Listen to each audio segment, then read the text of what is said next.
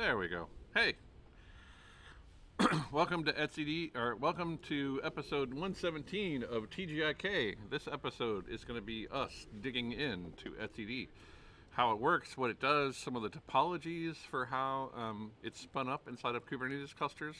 We're going to look at all kinds of interesting models here, and I'm going to share with you a lab environment that I've built that you can run locally on your machine to do some of this modeling yourself. So let's see who we've got signed in here. Oh wow, got to scroll back a little bit. All right, so we got Mr. Steve Wade is hanging out with us from London. How are you doing, Mr. Steve? Good to see you. Philip Nelson saying hello. Joy from Richmond, Virginia. Good to see you, Joy. Lamati saying everybody rocks. I'm so glad to see you, Lamati, and glad to see everybody else. Thanks for calling this out, because it was definitely one of the things I wanted to dig into, and I just hadn't I hadn't actually scheduled an episode for it. So good point calling this one out. We got Sunny Kumar saying hello. Rory from Loch Goyle Head. I can never say that name, but it's always good to see you, Rory. Sig Honk represent, which is kind of a group of security-minded individuals. We got Cherry saying hello, and Z saying hello, and Jeremy from saying asking what the topic is. So yeah, the topic, like the overall outline of the episode, is going to be available at tgik.io/notes, and this is what I'm planning on covering.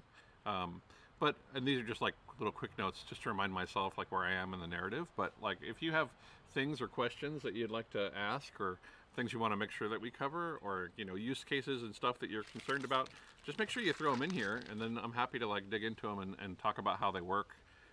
But this is usually just me like brain dumping a particular component of Kubernetes as it relates. And we are outside. Yeah, I'm hanging out in my backyard. This beautiful backyard. I love it. It's a tremendous place to be. Who else do we have? We got Brendan saying hello from Seattle. We got some hellos from Sweden. Good to see you. We got some hellos from Denmark and from Boston. We have somebody signing in from India. Ishwar, good to see you. And Ollie from Sweden. Ansu from Paris. Bogdan saying hello from Bucharest, Romania. I'm from Israel. Mr. Steve Sloka saying hello. Mr. Tim Carr also. Cornelia Davis saying hello from Santa Barbara. Good to see you, Cornelia. And Morteza from Tehran. Waleed saying hello. Happy TGIK to everybody. And David, yeah, Kuber gardening. True, right? Yeah, I love it. AJ from San Jose. It's probably hotter where you are, AJ. Like up here in Alameda, it's not so bad. Fully Geared Bear from Portugal, and Armin from Amsterdam. Marcin from Cacao. Saleh, looking forward to the deep dive. And David from Medbury, David Murray from Colorado. I think there might actually be a Medbury in Colorado. I don't know where my brain was doing that. And Tunde saying hello. Good to see you, Tunde.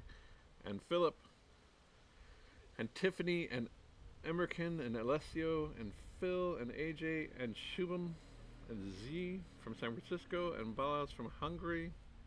It's good to see you all. I just love how this is such a global audience, and it's just a great time to kind of like sit and geek out about some stuff. So I'm glad you're all here to hang out with me. So that said, let's dig into what's happening in the ecosystem this week. Remember, I've pointed you in this direction before, but I'm going to go ahead and kick over to the screen and face. All right, cool. And then we can click over to, there we go. All right, so I've pointed you in this direction before, but your reminder that there are a couple of really great places to get some information about what's happening in the ecosystem. lwkd.info is a great place to, if you're interested in what's happening with the within the code base for Kubernetes. And as an example, for the week of May 3rd, we've got a next deadline is the enhancement freeze happening on May 19th, and then there's some featured PRs which are always pretty interesting, and they're pretty well, usually the stuff that shows up here is definitely stuff worth tracking if you're interested in the code base of what's happening inside the code base of Kubernetes. So like this is a great resource if you're looking to understand a little more about what's happening there. The other one this week that's useful is TGIK, or sorry, K8's Weekly. Cube Weekly? Cube Weekly, yeah, cubeweekly.io. And this one is curated by some of them, some of the awesome spokespersons for Kubernetes. I can't think of the term right now, but like, the folks who are like out there talking about CNCF ambassadors for Kubernetes. That's what I was looking for. And they curate this list every week, and it's actually pretty decent every week. So this week on the podcast from Google is Helm talking to Matt Butcher talking about Helm, which ought to be a pretty good, interesting conversation. A lot of us are carrying baggage around Helm over time, but like really, you gotta stop and take a good cold look at where it is today, right? I mean, like Helm 3 is a big change, and it's definitely worth like considering again. Then we got U.S. Department of Defense enabling DevSecOps on F-16s and battleships. Sounds like an action-packed article. We got, in case you missed it, webinars, including one that I was a part of or that I was able to ask questions. I don't see it here though. That's interesting. So there was a webinar that I did with, or that I participated in with a couple of great folks, including our good friend George, about how to present a really good OBS-based webinar. And so, like, we covered that. You can catch that probably in the backdrop. But there's always webinars happening in the CNCF webinars. It's always good stuff. So these are both great resources to see what's happening weekly. And then we usually curate a list and kind of like hit the stuff that we think kind of caught our eye. Including that K8's 119 Alpha 3 is here. And you can see the changes since the last alpha. And they also call out a really important pro tip. And I talked a little bit about this on Twitter this week, but making sure you check the deprecations. And so it's also important that we understand and have a common agreement about what deprecation means. Like, deprecation in this context means that that particular resource is marked deprecated in favor of another resource, but it's not removed from the API server yet, right? So there's a period of compatibility in which we're still able to use what's there until the version that will remove it. And so API extensions K8s.io B1 beta 1, API registration and authentication, these are all moving, and as of 119 they will be available at that new path, right? But as of 122 they will no longer be served at the old path. And so there's a level, there's a period of support. So making sure that you're all aware of that and how that works. Steve did a meetup on Metal's journey toward throwaway clusters. I love that topic. That's pretty awesome. And it's on YouTube. Somebody put the link into the notes, y'all. And Steve Wade has updated his version of deprecation. That's good. I wonder actually if the one, what is that one? Pluto. I wonder if Pluto has updated. Let's take a look real quick. Fairwinds Ops Pluto is a great little open source tool. They actually just announced it pretty recently. It looks like we're getting updates.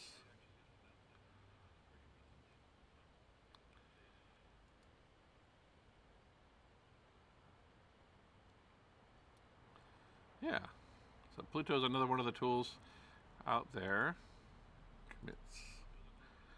That I think is actually folks are trying to like make it so that it's supportable. I don't yet see this. Oh, there we go. Adding the one. Mr. Steve Wade. Look at that.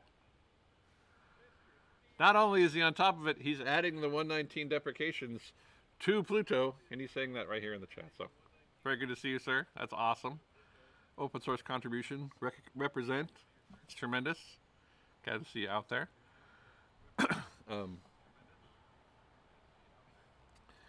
What else we're going to cover? So, there's also some pretty interesting articles. One of my favorite topics is kind. Y'all have heard me talk about this all the time. It probably gets a little irritating hearing me talk kind up, but we're going to be playing with it again today, and it is what it is. But this one is interesting because it's about running kind inside a Kubernetes cluster for continuous integration. So if the resource you have at your disposal is a Kubernetes cluster, how can you, handle continuous integration where kind is the destination for your tests? And this one was really well written. It's by GU and Steve Jung. And this is basically documenting like how some of the challenges that they run into it, in basically nesting kind inside of Kubernetes at D2IQ. So definitely worth checking out. They call out some really interesting problems. Things like making sure that you have the MTU set correctly, the PID1 problem. If you're not familiar with containerization too much, this is a problem that has been haunting us for years. You know, basically, we need to make sure that we have a way of managing the PID1, and like I say, the TLDR version of the PID1 problem is that if you're running everything inside of a container, and you send a kill or a SIG-HUP to the first process in that container, or the running process inside that container, how do you ensure that all of the child processes are also reaped? And this is where one of the ways to solve that problem is this teeny init system that they're calling out. But there are other tools out there as well, and we're going to play with that a little bit today. So, C group mounts, which is basically making sure that you have a place to actually have the C group defined. It's interesting, they didn't run into the file system problem that I ran into, but I guess, you know, like it's working for them. So yeah, lots of really interesting details, lots of interesting things to think about when you're trying to deal with running kind inside of a Kubernetes pod. So kind inside of, I mean, you could go several layers deep. I think you'd probably run out of iNotify watches before anything else happened, but you get the idea. Kind of neat stuff. All right, what else do we got? Checking in with the chat. Carlos Santana saying, I saw that today. Yeah, that's a good one. Yeah, kind is awesome. Keep saying, Alex here, just why? Because you can, Alex. Because it's fun to, like, you know, point the mirrors at each other and see what shakes out. Now, really though, it's for CI, right? So, like, say you're developing an operator, and your environment in what you're doing your builds and your tests are going to be like places where you're going to want to do all of your testing. So in your CI environment, like, you might spin up a kind cluster and then deploy that operator and then run your integration tests against that operator and making sure that it's going to work. But you don't want to do that against a production cluster. So how do you handle that sort of thing? And this is one of the use cases for it. There is a new write-up on pod security policies, and I love that the first topic in the write-up is why bother. And it's true, like, you know, pod security policies are a really good idea. They talk about, like, why they're a good idea, how to do them. They give you some examples. Wow, they really go into it. Required drop capabilities. That's actually a really good set of drop capabilities. Turn off net broadcast, all kinds of things. And some of these are actually turned off by default, weirdly enough, but yeah. Sysboot. Want to turn that off. And then the volumes that you're going to allow access to, right? So config map, downward API, empty dir, projected, secret. Notice that there are no, oh, there we go. So persistent volume claims, if you want to enable persistent volume claims. This is a very restrictive policy that we're looking at here. Host PID, host network, rule, must run ads. I don't see must, where is it at? I'm actually kind of surprised that, I see. Rule must run as. So disallow root. So basically you're enforcing that the container has to run as root. So that's pretty good. But basically allowing any UID outside of 0 to basically match. That's good. Host IPC false. Yeah, this is a very good restrictive policy. I can tell they put some work into that one. And then how to apply the policies, like, and basically talking about the way that pod security policies are consumed. And this one is interesting because they're enabling this policy. They're allowing access to this policy to system authenticated, which is like everybody, including service accounts. And then if you had a more specific one,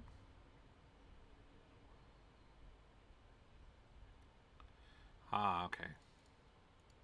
Boy, you know, every time I click on this, it highlights it all and makes it go away, so it's a little hard to read. But anyway, so this is actually kind of a way of providing an exception, right? So in this case, they're allowing fluentd to do things that maybe not the general use inside the cluster can do. And the neat thing about this is that they're associating a role binding bound to the fluentd namespace tied to the service account that fluentd will use, And that relationship with the service account on FluentD is how the FluentD pods, as long as they're actually mounted within that, but as long as they're mounted with that particular service account, are getting access to use the pod security policy that they've defined for FluentD. The access model for pod security policies is a little complex, but this is one way to solve it. It's probably the most granular way.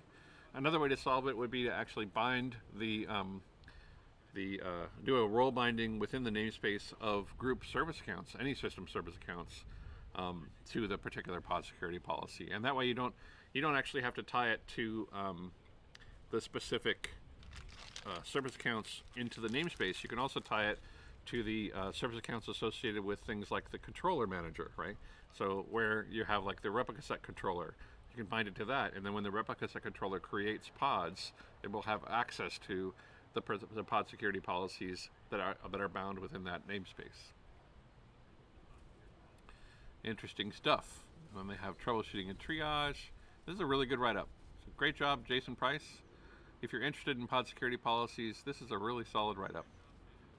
But if you are interested in pod security policies, you should probably also be interested in things like OPA and those sorts of things, because it's likely that pod security policies will eventually get moved out of the configuration and into, oh wow, typo, into third-party things like OPAs, gatekeeper stuff.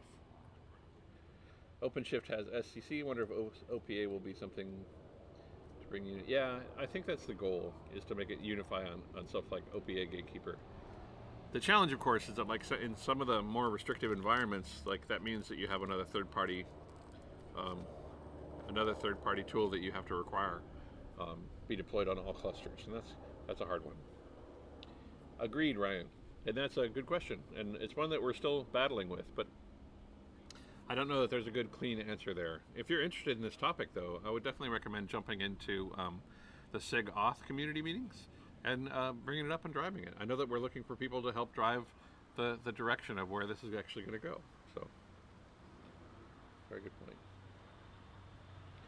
Yeah, that's a good one too. The other one is for BLAS. It's interesting you bring up the kube system one, because that actually highlights another little quirk in the way that pod security policies work. And here is a trivia question from my amazing audience. Are you ready? The question is, say you're going to bring up a cluster with kubeadm, and kubeadm brings up the control plane as static pods.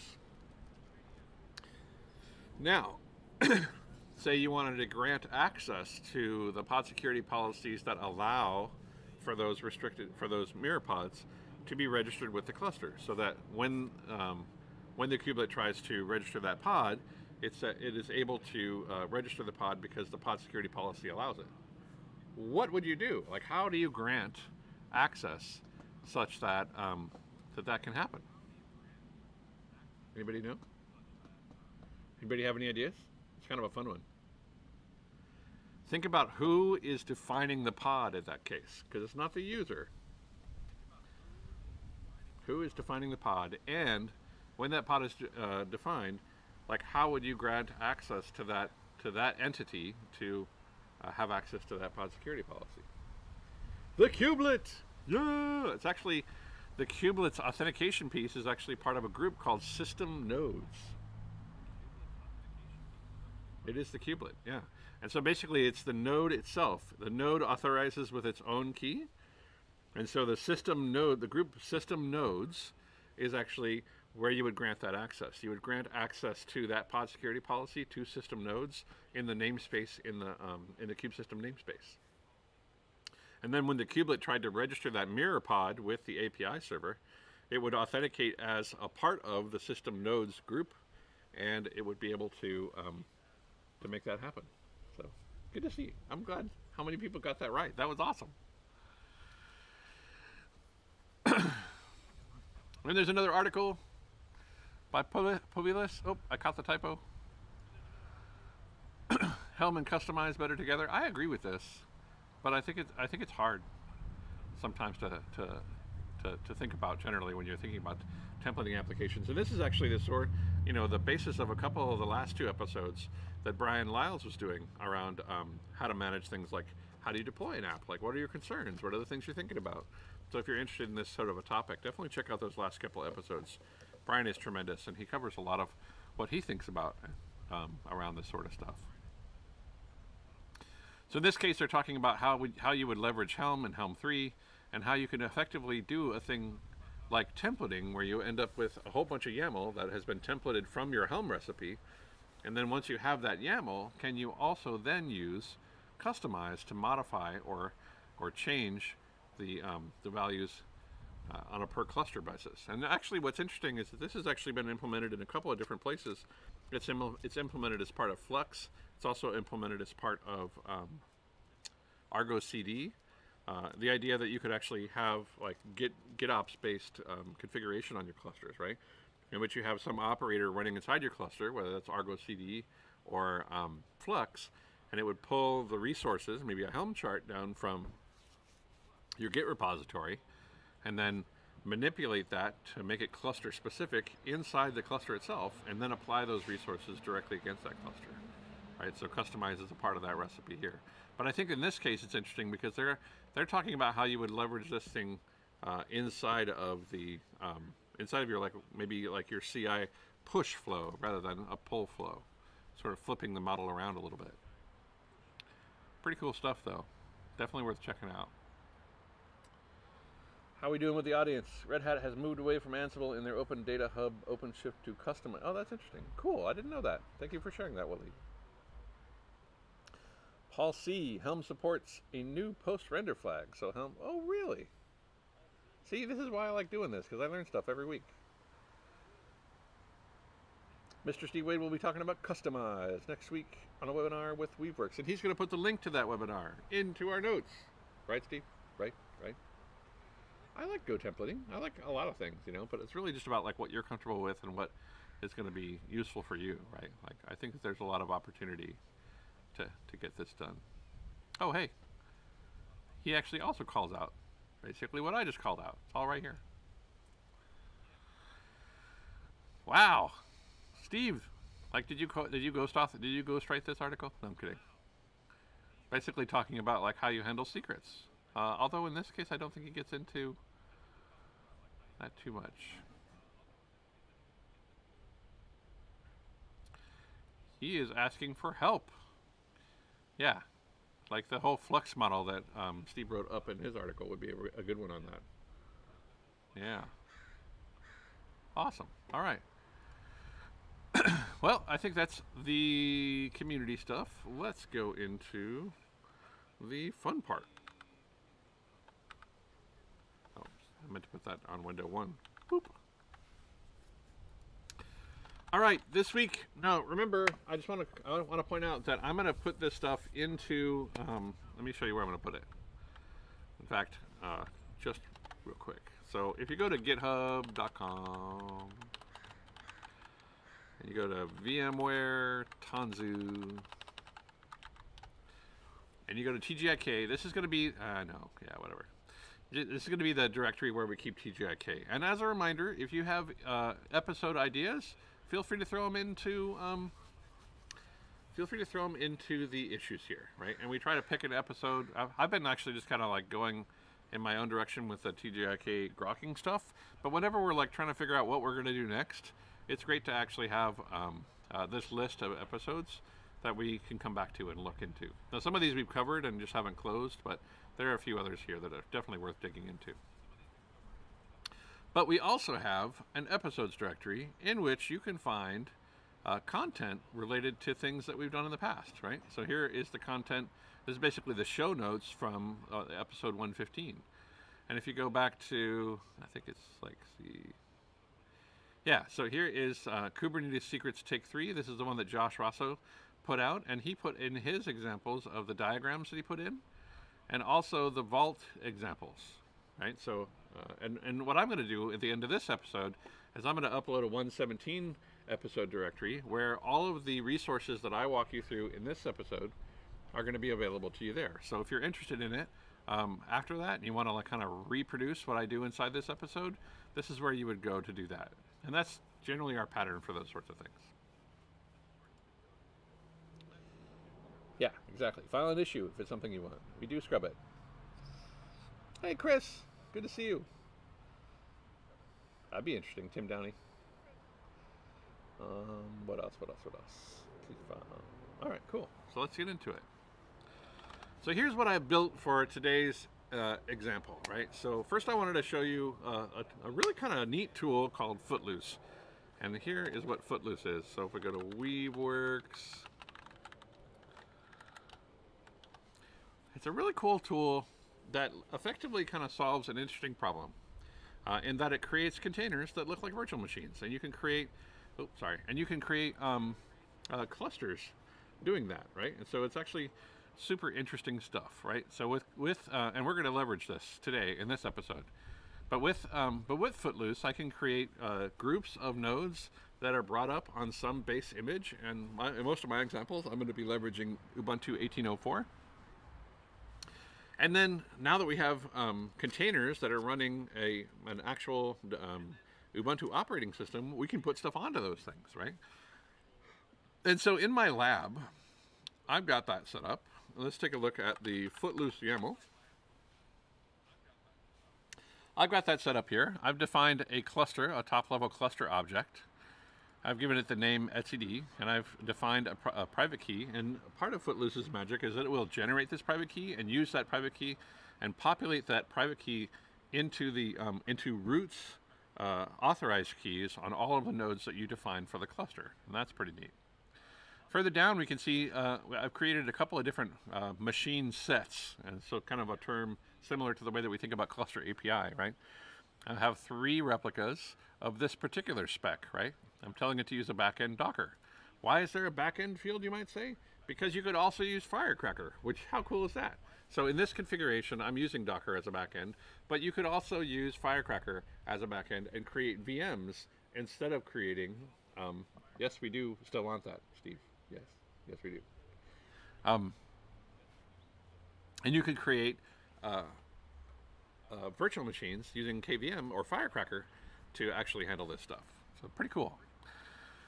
Here's the image that I'm going to use, and then you can see it's actually pretty flexible. With the most recent version of Kind now puts all of its nodes inside of a Kind network. So it's not using the default Docker bridge anymore. It's created a new bridge called Kind, and it's putting all of the nodes in there.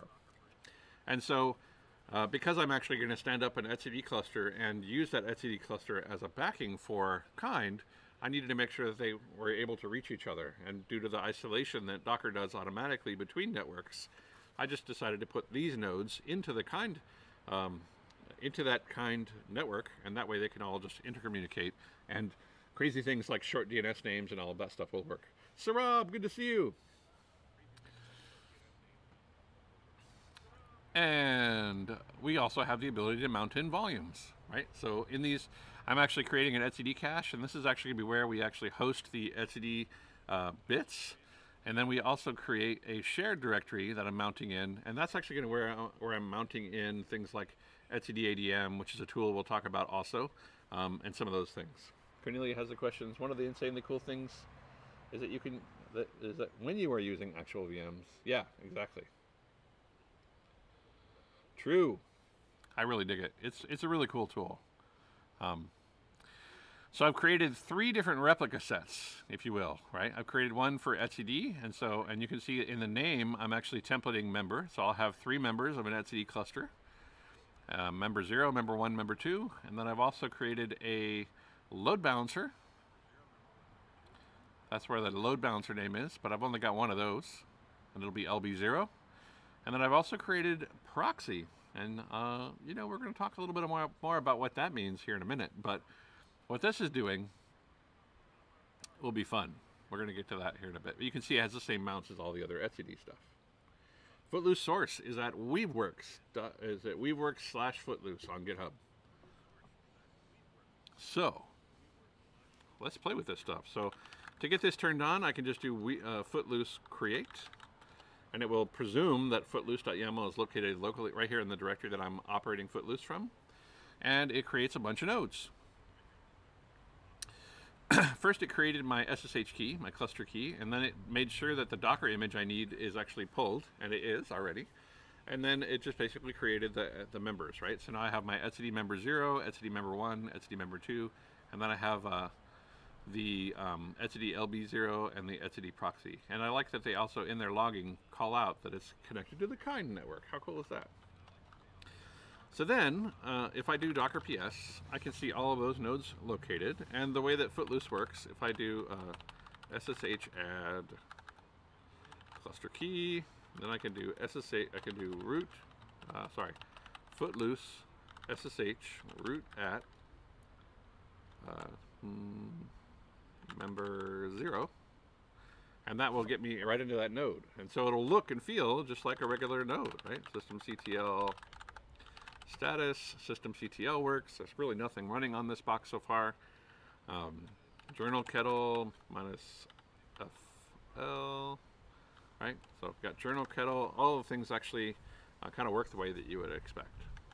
Obviously, some pieces have been stripped out, but I can do app update. I have all of that kind of neat stuff happening. So, and in the source of Footloose, they also describe like how to build images. So if you wanted to actually customize this by pre-installing a bunch of packages or anything else like that, that's all covered in the Footloose docs. I'm not going to explore it here. But what I did is I also explored this Ansible example. Let's take a look at that. Cat inventory YAML. And so, sorry about that. So in my inventory, I've actually got my members. I've got my etcd member 0, 1, and 2. I'm using the Ansible connection equals Docker, which tells Ansible to Docker exec into these things for any manipulation of the actual node. I've created an all group. I've created an LB node. I've created an LB group, and I've created some etcd members. And then I just kind of, horsing around over the week, I kind of played a little bit with building a playbook for this stuff. And so, again, this is all going to be uploaded. I put a common role in here, and I put an HA proxy role in here because we're going to play with the idea of the etcd cluster being behind a load balancer. And I also put an etcd role in here, and then that was kind of fun to build, so we'll talk through that real quick. And in this etcd role, I'm able to get away with a lot because I'm actually assuming the configuration of the mounts and stuff, right? So in this case, I don't have to copy in the CA TGZ or the CA certs. I can assume that they're already part of the shared directory that I built here. And these are all going to be uploaded. And so because, actually before we get into this, we should talk about etcd ADM. So let's do that. ADM. sigs.k8s.io etcd ADM. If you go to sigs.k8s.io/etcd ADM, you can find a project that we're working on in upstream. And it's not getting a lot of love right now, but it's up there. Like some of the more recent commits were from like 3 or 4 months ago. And there was a thing I had to fix, and we'll test to see if my fix worked. But what etcd ADM tries to do is basically provide a binary that like wraps the ability to manage the membership of all of the members of etcd.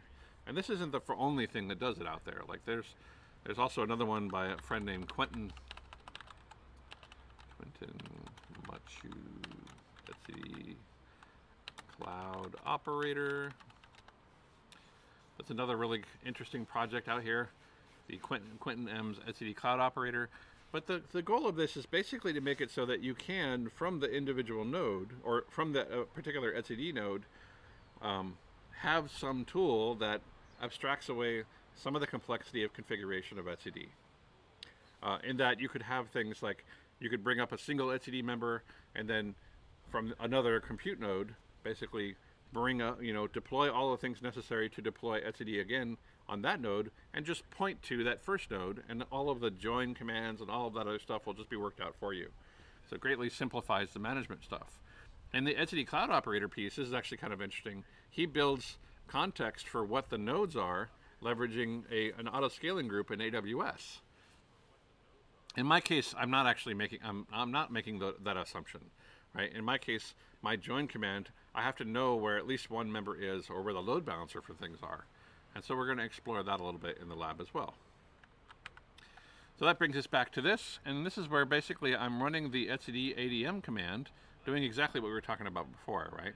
So I have a load balancer configured, and that's where etcd lb0 comes in. And I'm actually leveraging etcd adm to init etcd on member 0. I'm pointing the join command, I'm adding as an extra SAN the etcd lb0 hostname, and that's because by default etcd adm will only encode into the server certificate the hostname that etcd adm is running on. But because I'm going to put this behind a load balancer also, I needed to include the hostname for that load balancer, or the certificates won't match and things will fail. And we're going to kind of explore that stuff live as we get into it. And then on the other members, I'm doing the same command, but I'm joining to the load balancer, and I'm again encoding in the etcd lb0. So pop quiz. If I have a load balancer, why am I encoding into the server certificate on each member the hostname for the load balancer? Does anybody have any ideas? I'll come back to that one. But in the meantime, let's kick off this thing. So Ansible, playbook YAML. TLS, yes, because LBs authenticate to each other. No, there's only one LB, and I'm not doing anything on TLS inside the LB. That was a really unsubtle hint. The LB is the endpoint, yes. But why do I need the SAN on the server certificate?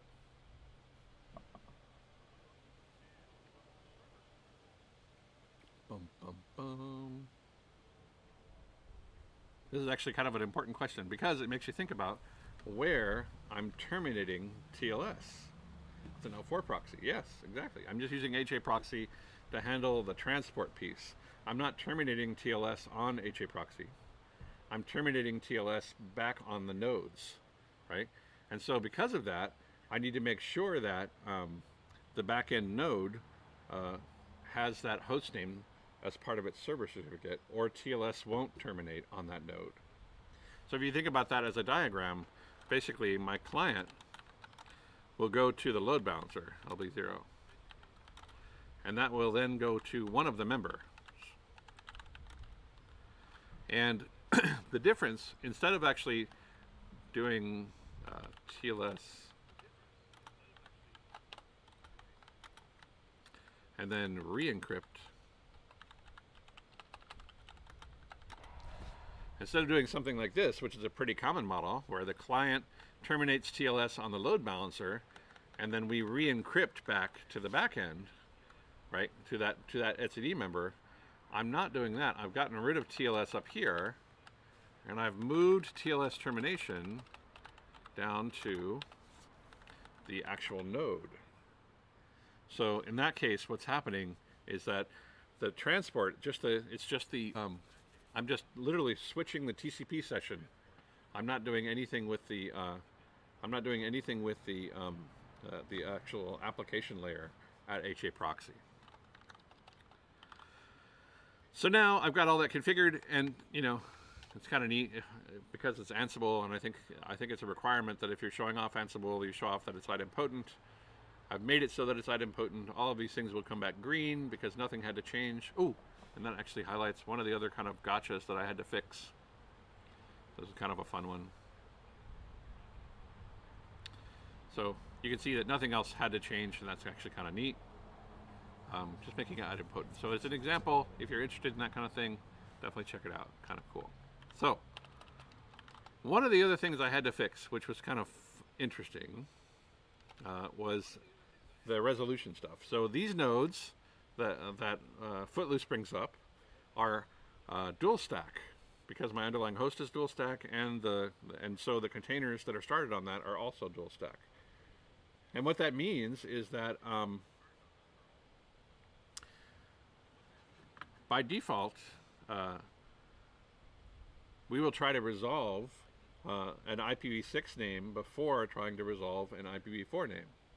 So your system resolvers, right, if I do host google.com, it'll try to resolve the IPv6 name before it tries to resolve the IPv4 name. And that broke some things inside of my etcd cluster. In fact, it took me a little while to figure this out. In that if I jump into my LB0 here, if I were to do host etcd, let's see, member 0, oh. Dig?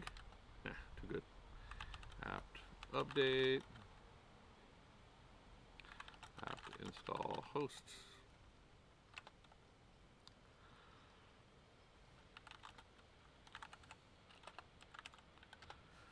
What was interesting was that it was resolving, the resolver by default was resolving this IP address first, as opposed to resolving the IPv4 address first.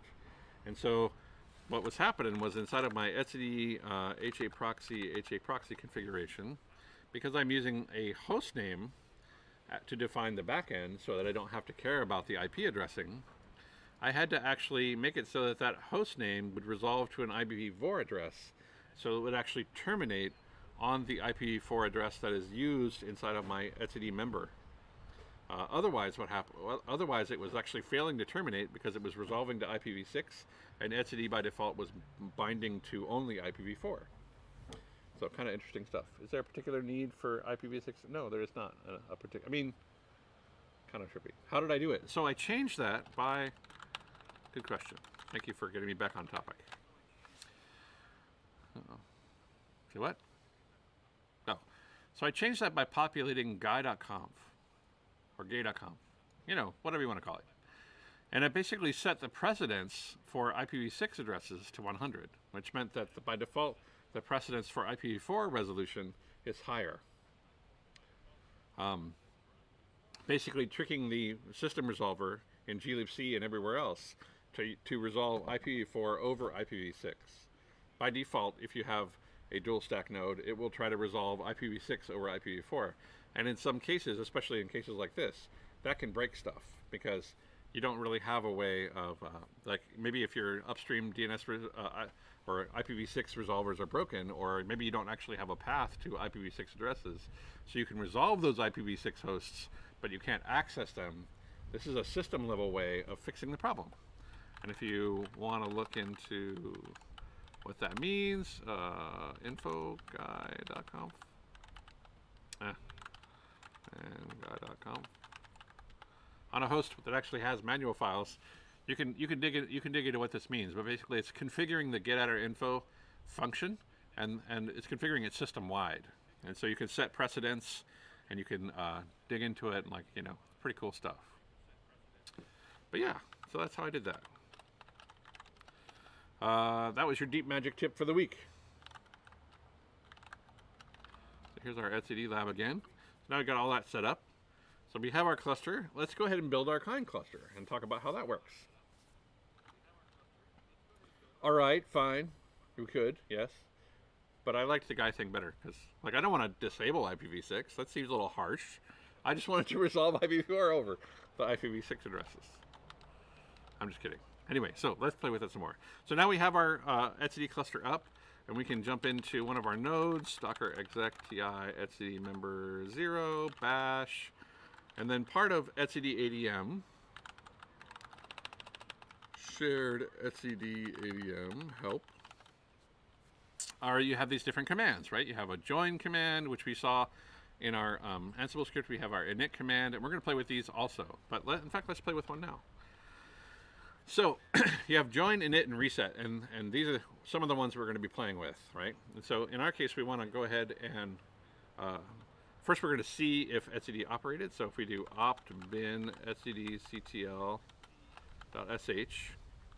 member list, we can see all three of our members, 1802, 1803, 1804, and they're just registered with their IPv4 address.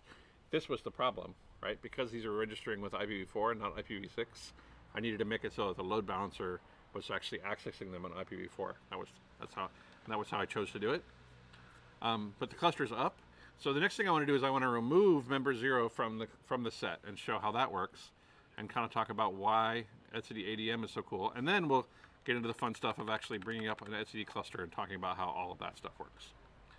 Um, so docker exec ti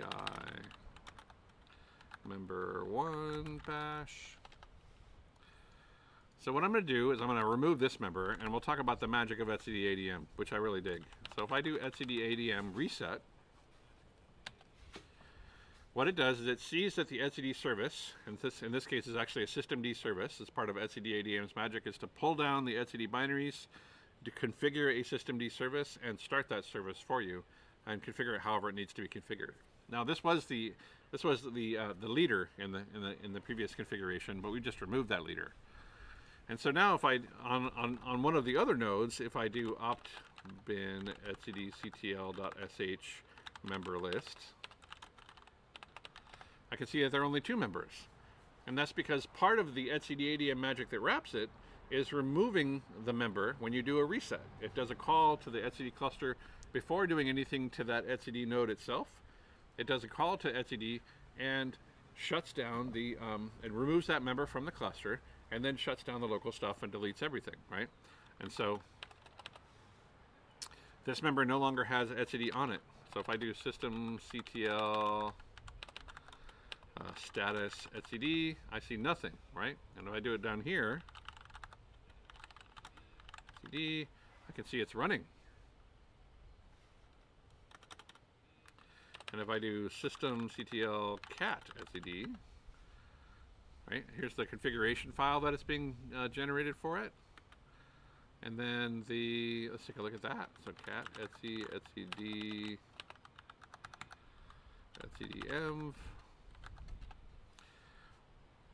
It's putting all of its data into varlib etcd. And so if I do find varlib etcd, I can see all of the existing data for this particular member there. But if I were to do that up here, that directory doesn't exist, right? So that's what reset does. And so it actually kind of does this. Yeah, it is kind of a trip, systemd inside of Docker. But you know, it's good for lab environments and stuff like this. So let's pause here for just a minute and talk a little bit about etcd, and talk about like where you can find more information about etcd. So etcd.io, what is the website for etcd.io? Is it etcd? Yeah. So if you go to etcd.io, you can find the website for it, and their docs are pretty good, and they talk about like what etcd is and what it's used for, and some of the adapters. You can see etcd, you can see Kubernetes right at the top. etcd is a pretty big important part of Kubernetes, and it's being used as sort of the backend key value space. So pretty much everything inside of Kubernetes operates in a way that is stateless. Your controller manager, your scheduler, all of your kubelets, the way that they think about, the way that they persist their state is by persisting that state to the API server, either in the form of status updates or in the form of manifests, like things like your pod manifests and those sorts of things. And all of that state that is persisted by all of these services inside of Kubernetes is persisted into etcd as a key value store. Unless you're running on K3s, in which it could be persisted into SQLite, or if you're in Azure, I think they've got some other backend. But in this conversation, we're going to be talking about etcd for this. So because etcd holds all of the state for the cluster, obviously that means that it holds a lot of really important information for like the ability to manage the lifecycle of your cluster over time. And so because that's so intrinsically important to the lifecycle of your cluster, it's actually probably a really good idea to understand how to manage etcd and understand how etcd is managed for your cluster. And thus the idea of this episode, talk about how that works in general. Now, typically I talk about etcd, I talk about kubeadm and how kubeadm does this stuff. And so in our example, we're going to start there, and then we're going to start talking about, like, you know, some of the challenges around the kubeadm model and some of the ways to handle etcd in other ways, right? So let's do that next. So here is where we start playing with kind. So let's do kind create cluster config kind YAML. So in this configuration, I'm going to bring up just like a stock kubeadm multi-master cluster with I think it's a single worker node maybe, but it's really only got but it's got 3 control plane nodes, so it's an HA configuration of kubeadm. And this is a pretty typical deployment of kubeadm based configuration. And this will take a second to boot up.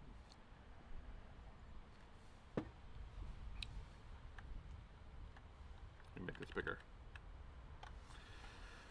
So the way kubeadm handles this stuff, right, is it will actually manage what's called what we refer to generally as a stacked etcd cluster, in that every control plane node will have a single member of the etcd cluster, and kubeadm will take care of the instantiation of that etcd cluster in such a way that as it joins new members to the cluster, it will also join new etcd members to the existing etcd cluster, right?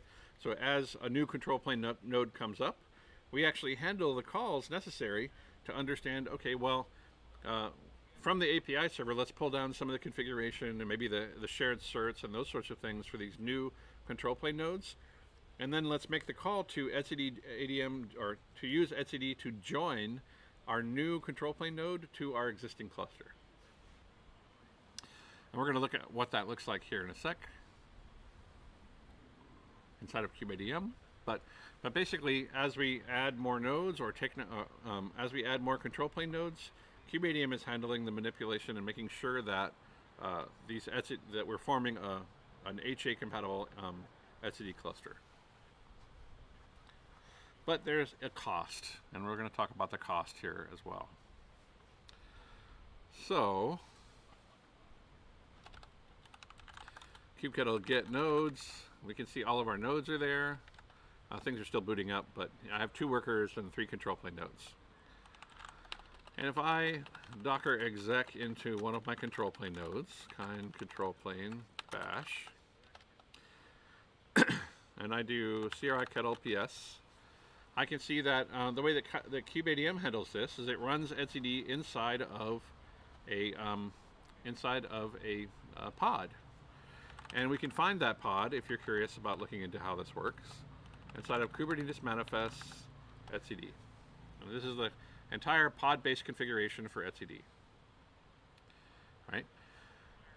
And kubeadm will generate the certs and handle the cert rotation for this stuff. It'll configure it in such a way that this particular etcd member comes up. It has a health check for it, so if etcd goes wonky, it will actually try to restart etcd. But it starts it up as a static pod manifest.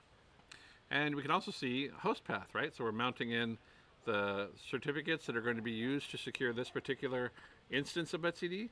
We're also mounting in the underlying data directory. And so just like we saw on the other other etcd cluster that we created, if we go into varlib etcd, we can see all of the data backend for etcd. So here's a recent snapshot of etcd, and here's the write-ahead log for etcd, which just happened. So everybody sees that?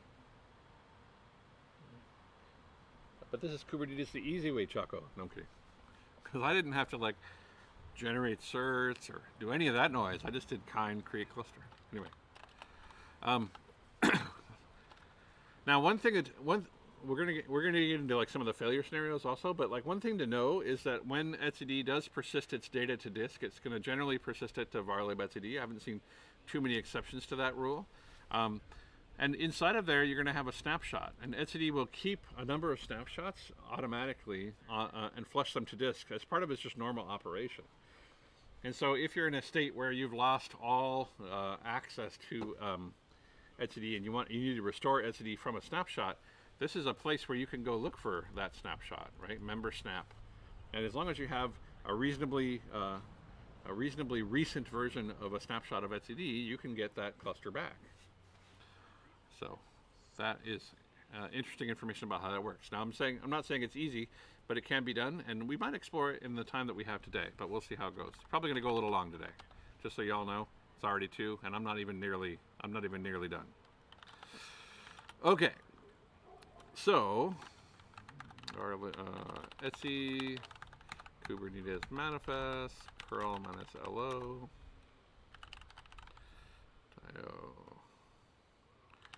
the client diagonal.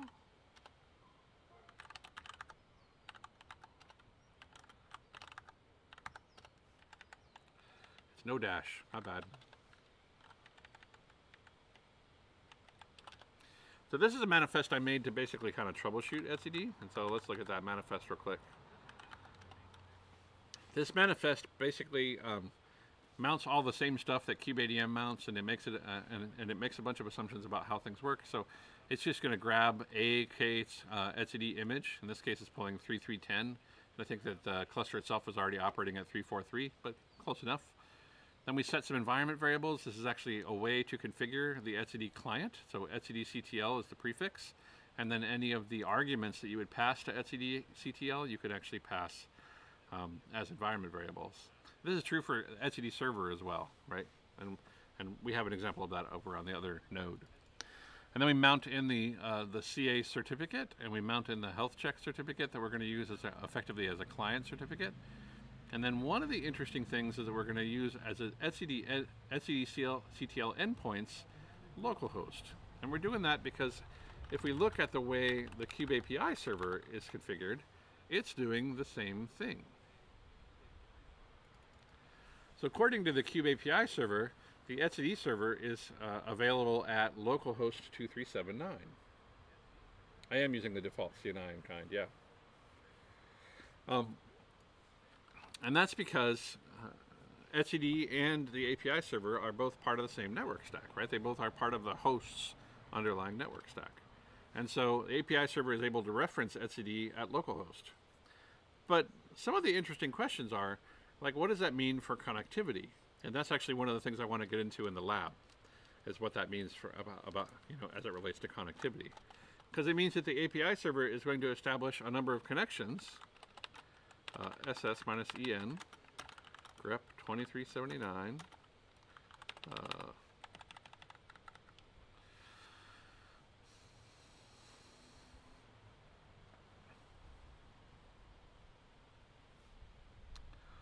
so 1, 2, 3, 4, 5, 6.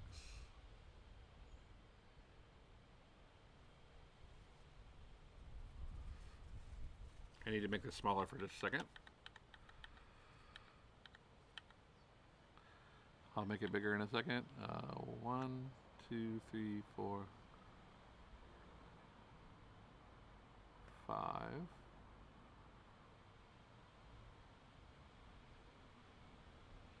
6. Okay.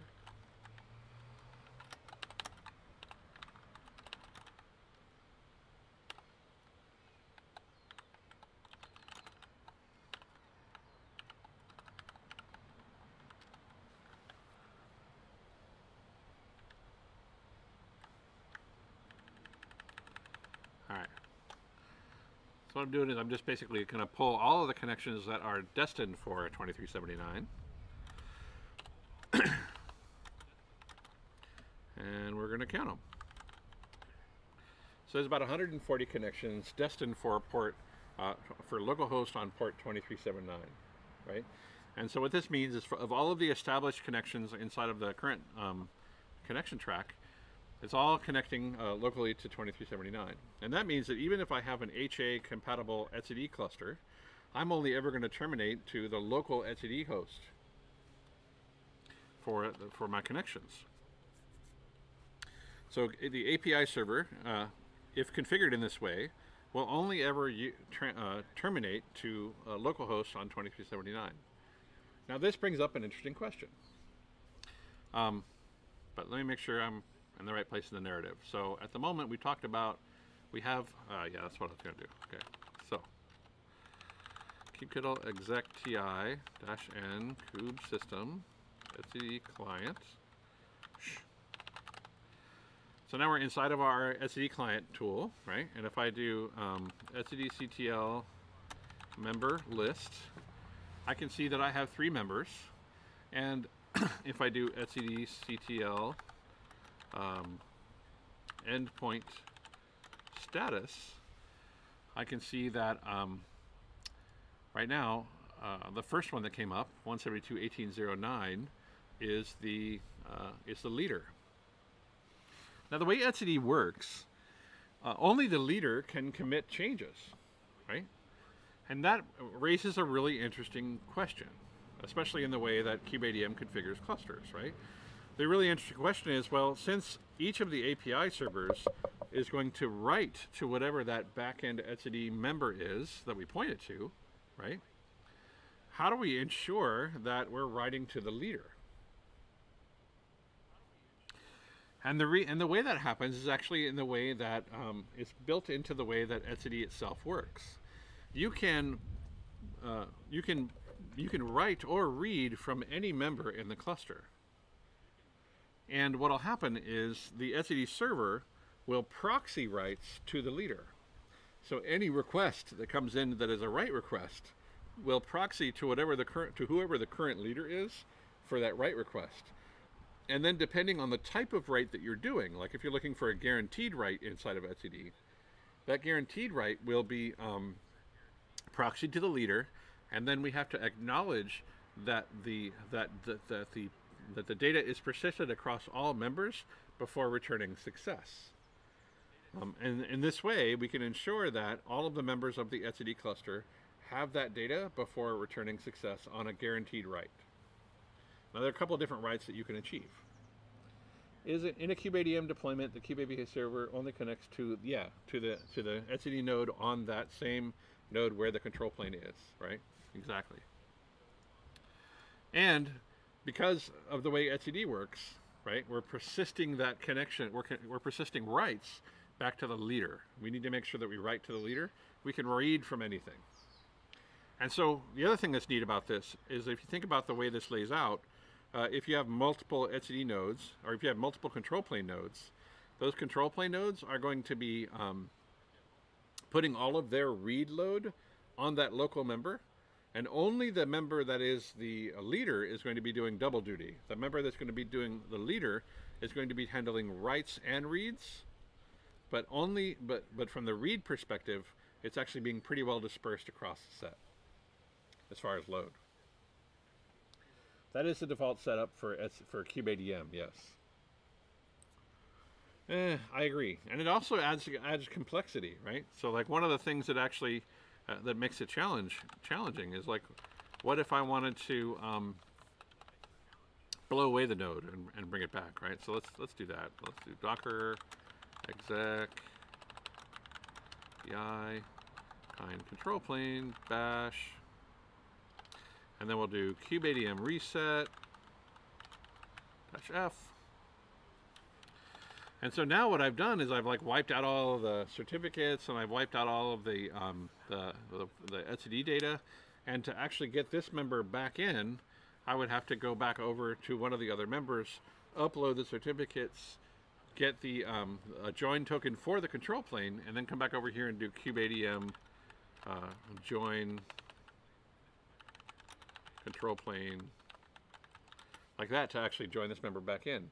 And I would have to go back through that state of managing the etcd relationship. So I would have to reinstantiate etcd. But you know, since I just wiped that node out, one of the questions that I'm actually curious about. So if we do etcd Kubernetes manifest curl -lo kit.io etcd client. Gosh. Nope. .yaml.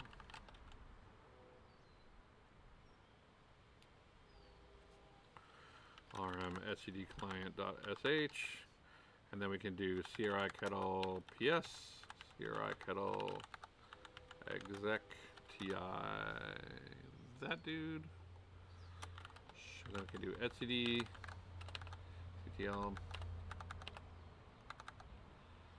ctl member list. And the good news is that because we did kubeadm reset, part of the kubeadm reset is actually removing that member from the cluster. And so that actually a little bit more of the magic of etcd does. But what if I actually just lost that node? How would I handle the removal of that right? I'd have to go back in here and delete that manually to be able to do that. OpenShift does also, so does kubeadm, and so let's explore that. All right, clear, kind delete cluster. But if you think about it, like, we're basically coupling the fault domain into that control plane node, right? This is the reason. This is the way that kubeadm thinks about the problem. The control plane node, your API server, your controller manager running there, all of those things, they're all a part of the same failure domain. So if you lose a node, you're going to lose that entire node, the etcd member and all of the control plane components. And if you wanted to repair that node, you'd have to bring up that etcd member and all of those components. Yeah, I agree. I mean, it's definitely got some challenges to it, for sure.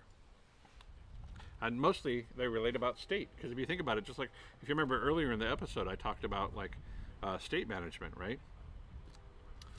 Because etcd is where you're hosting most of your state, you have to think about like, okay, well, now I have to worry a little bit about the failure domain of that state as I couple things that are stateless, like control plane nodes and those things into it.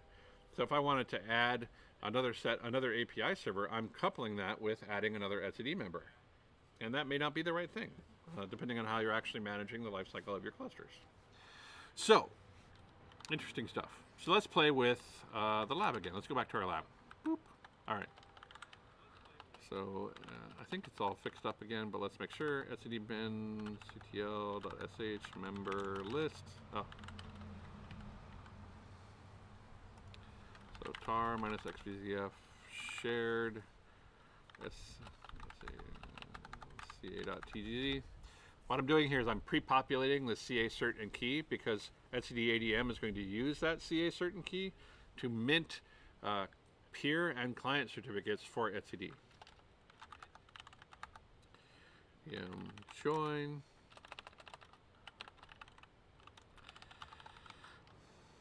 etcd lb0, and then where was the command?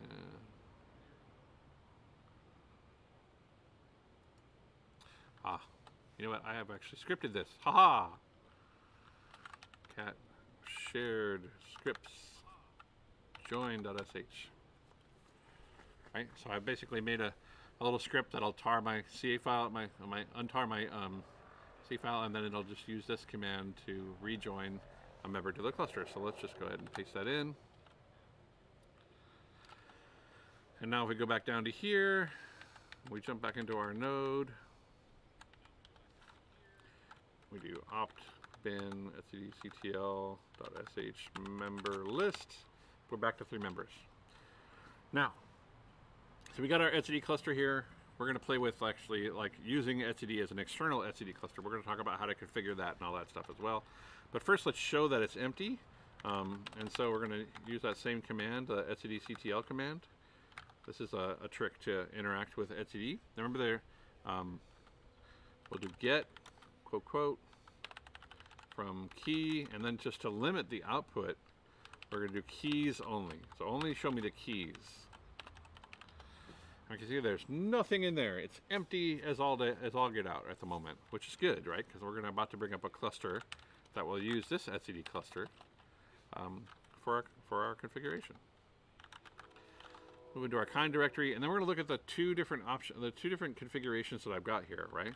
So let's look at the kind each member first. Now this is probably the more common way to manage this,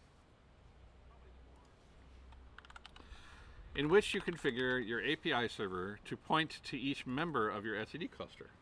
And there are some challenges with this too, right? Like, I mean, we're definitely making the assumption that all of these members are reachable and that you can resolve them using the host name that you've given them. And if you have to replace one, you're going to have to restart or reconfigure, or at least make sure that you're using the same host name and that the etcd client certificate is going to work. We're making a bunch of assumptions in the way around this configuration, and that it's somewhat brittle.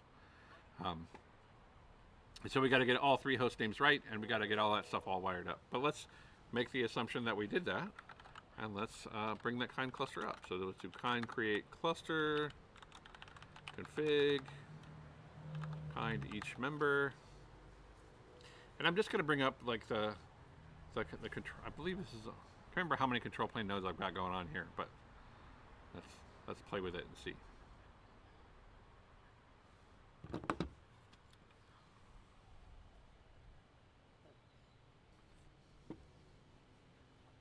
neat thing about these labs is that we can like break stuff and play with things and like show how they work and all that good stuff, and kind of some interesting ways. While that's happening, I'm going to bring up another set of terminals.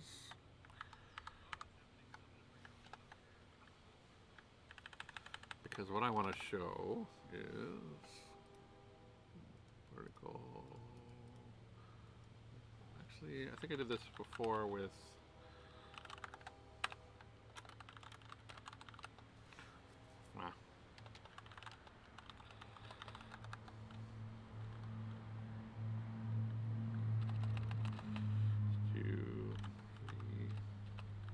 lab. I'm going to do footloose status. To kubectl get node dash oy. Oh, we don't have the footloose.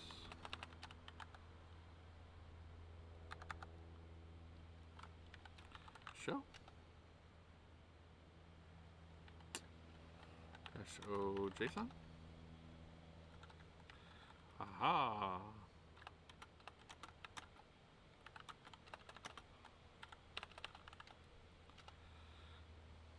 And what was it?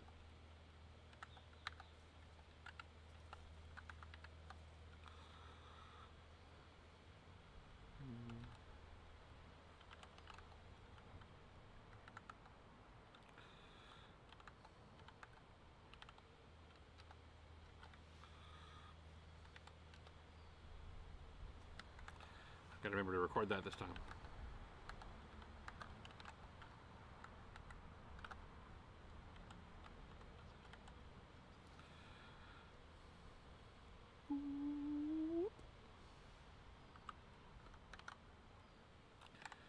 Okay.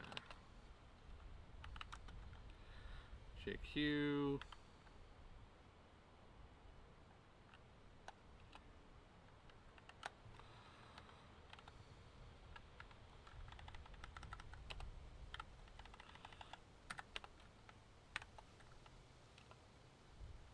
I want 0 there, but I want all of these.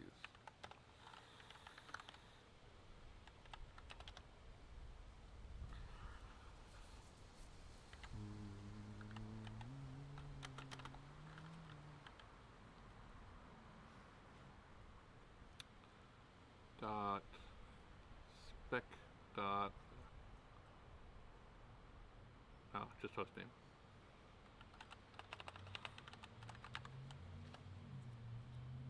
All right. So now we have our IP addresses. So now we can do CSSH minus L or root and then 172.17.18 or 18.0.2.4. Sweet. All right.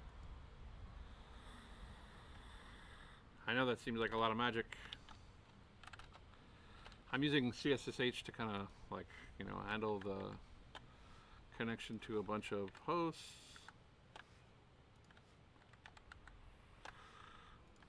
Because I'm old school like that.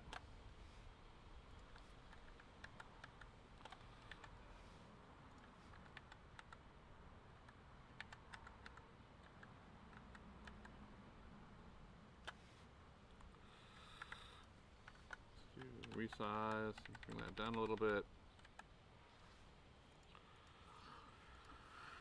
This is probably too small to see anyway, isn't it? Yeah, this isn't going to work. Okay.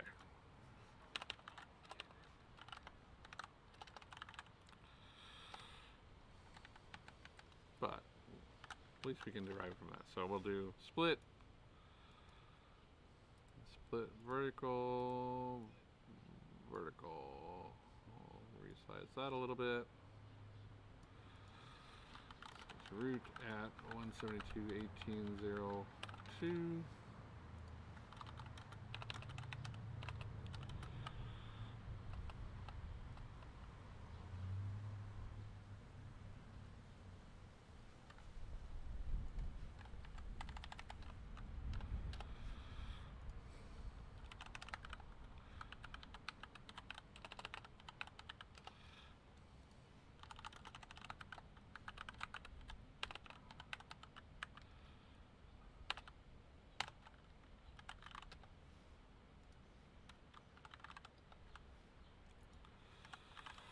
And then I'm actually using Terminator, so I'm going to make these a part of a group.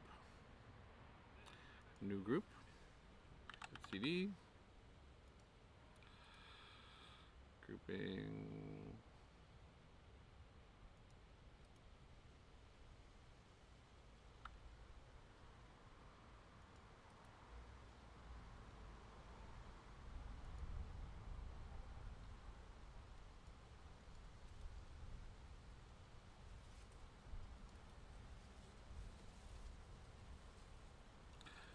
Apparently I have a bug or something. New group. Yes. Ah, there we go. Grouping Zeta. Grouping Zeta. So then we can also do things like broadcast group, and then this allows us to do some cool magic like that, and then we can do, let's make this a little bigger. This one. All right.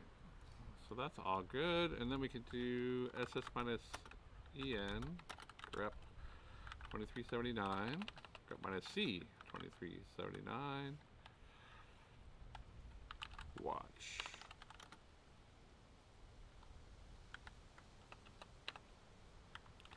All part of the lab experience here. We're going to basically monitor the number of connections to 2379, of which there are very few, which is interesting because I thought I'd brought up a cluster.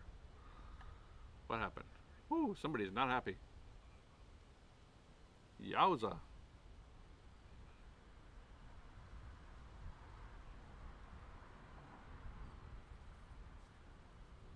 Oh, did I mess up something? Let's see. Cat kind each member. What was I connected to before?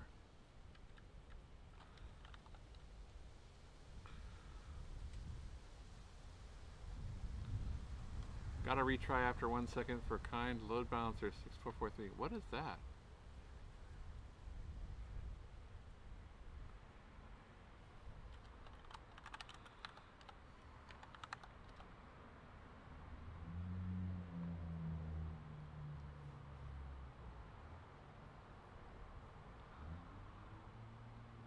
Something is not right.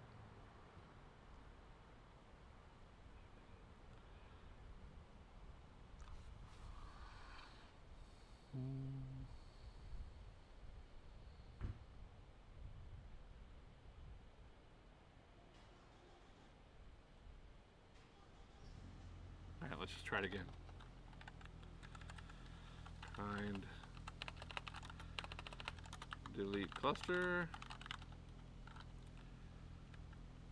Kind create cluster. Config.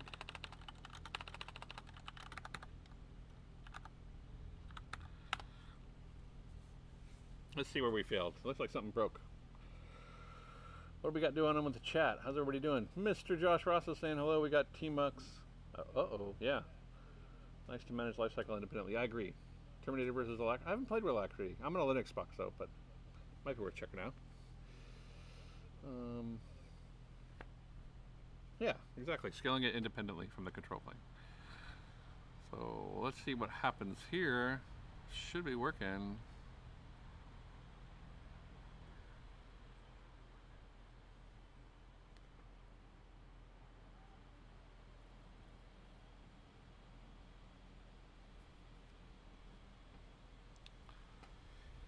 So Salah says we have vSAN, but I tried on shared vSAN, which was very slow. 10K. Yeah, you would not want to back etcd on something that wasn't a disk.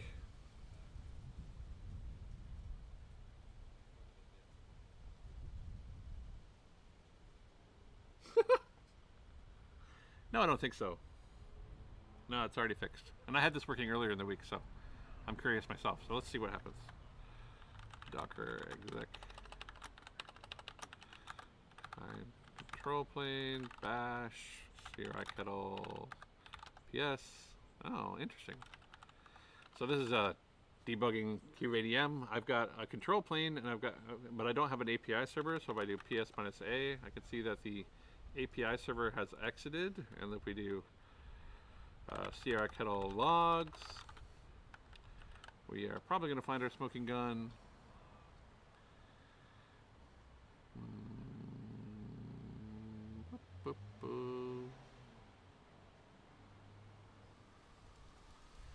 No such file or directory. API server, etcd client cert. So I haven't given it a cert.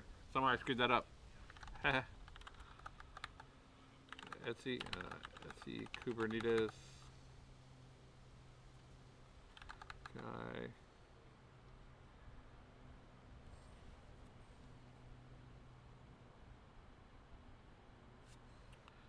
CD. Hold on. Oh, I think I know what happened. Okay, so this makes sense now. Kind, delete cluster.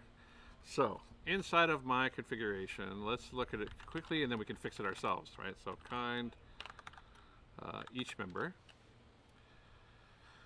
So there's this mount here where I'm mounting in a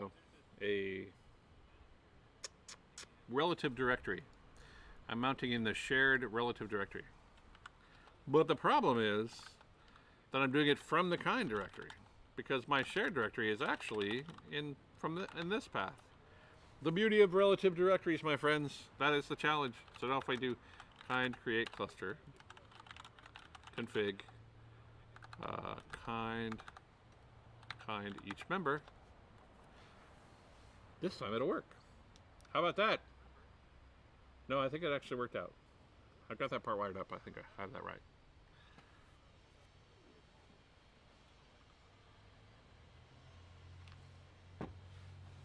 So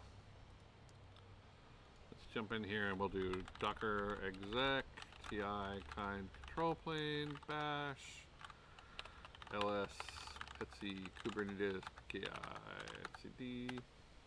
Haha! Hey, it worked. All right. Relative directories. It's always, it's like, you know, if it isn't DNS, it's relative directories. Anyway, you get the problem. That was the problem. All fixed up. Now we have our control plane nodes joining. Let's flip over to this, and we can see actually when that first host joined, we had 70 connections, and now we have 140 connections when the second host joins. And then here in a second, we should see the third host join. Hey, we're basically increasing by 70.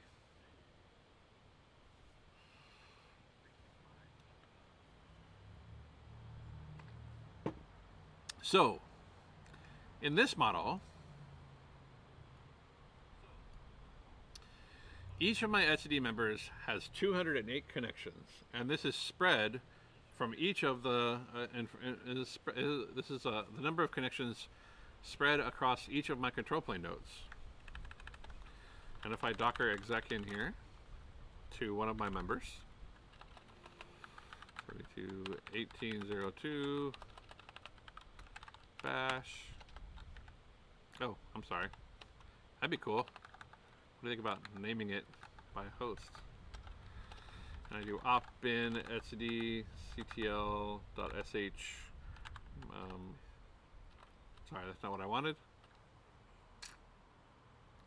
I was jumping in here to show something else. Ah, okay.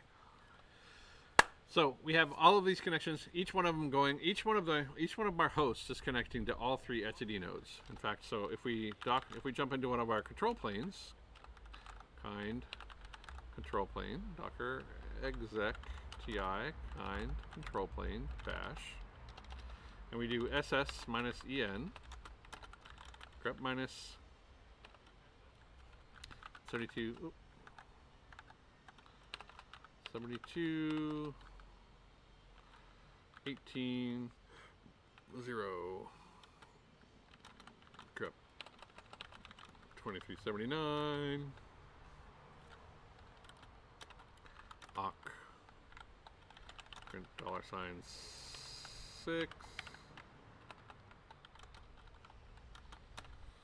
wc minus l. See how you do that. Grep minus c. Unique minus sort. Unique minus c. Old school tools. All right. So we have on this particular node, right? We have 68 connections to each of the etcd members. Now, this actually means, and again, there are definitely some challenges in the way this works. But some of the challenges are that, like, the API server configuration is static. I can't update the members dynamically. I'd have to actually go to each API server and change the member list if I had to remove an etcd member and bring up a new etcd member, right? But let's go ahead and play with the idea of what happens if I turn down one of my members. So again, kind of in this etcd member, like, we're coming up with different ideas and things to break, and so let's do that. Docker exec ti etcd member 0 bash, and then shared etcd adm reset. And now I only have 2 members, but I still have quorum.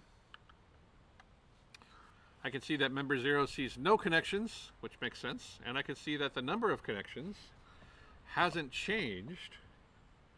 Each of the API servers is still only connecting to the remaining 2 members. Right? So if I go back in here, I can see that on my control plane node, I'm still only connecting to the 2 members that are left. I have no connections going out to the other one, no established connections anyway. But I haven't increased the number of connections to the remaining members. Isn't that interesting? What if I were to kill one more member?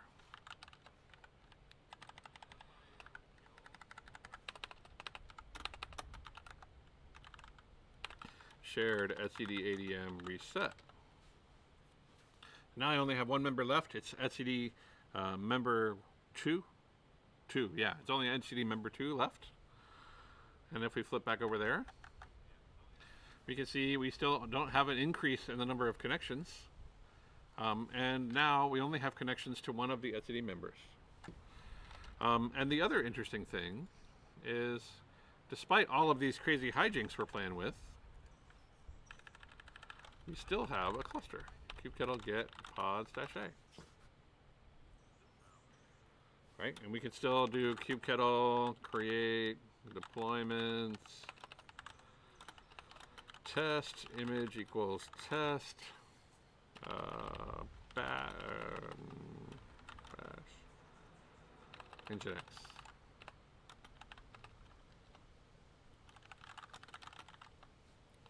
Right? And then we should see this join. Oh, you know what? We don't have any control plane nodes. Haha. Anyway.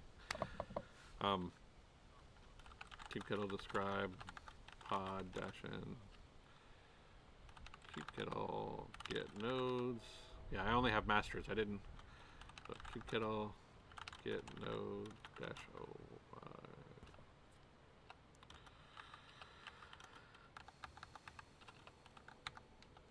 I'd have to remove the taint if I want this to work.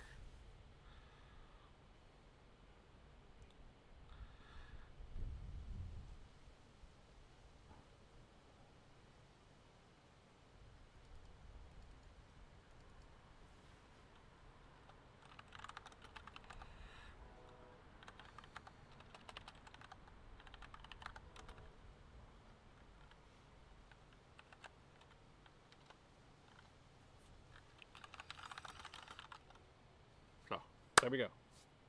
How about that craziness? That's something, he says. But what if the state split? Like, what if you had a split brain scenario? Like, we had 2 working, but, like, the other pieces aren't? All right, so we got our cluster up. So everything's continuing to work, and everything's fine. We didn't lose quorum because as we reduced the size of the cluster, we also removed the members, right? If we had just shut that, if we had, instead of using etcd adm reset, if we had just shut down etcd, in fact, that's another thing to play with. Let's play with that idea. This is actually one of the failure modes of etcd. So scripts join.sh.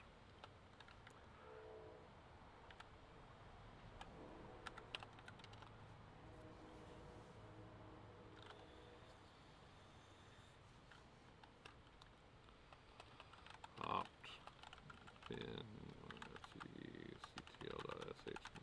lists. So we're back to a 3-member cluster. We're back to endpoint health. All 3 are in good shape. Status, and obviously the one.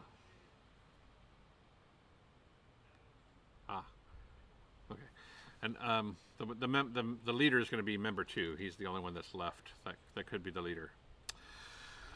So let's play with a failure node real quick, or a failure mode real quick, and then we'll also play with like an upgrade case, which I think will also be kind of interesting, talking about etcd. So in our case, like we said,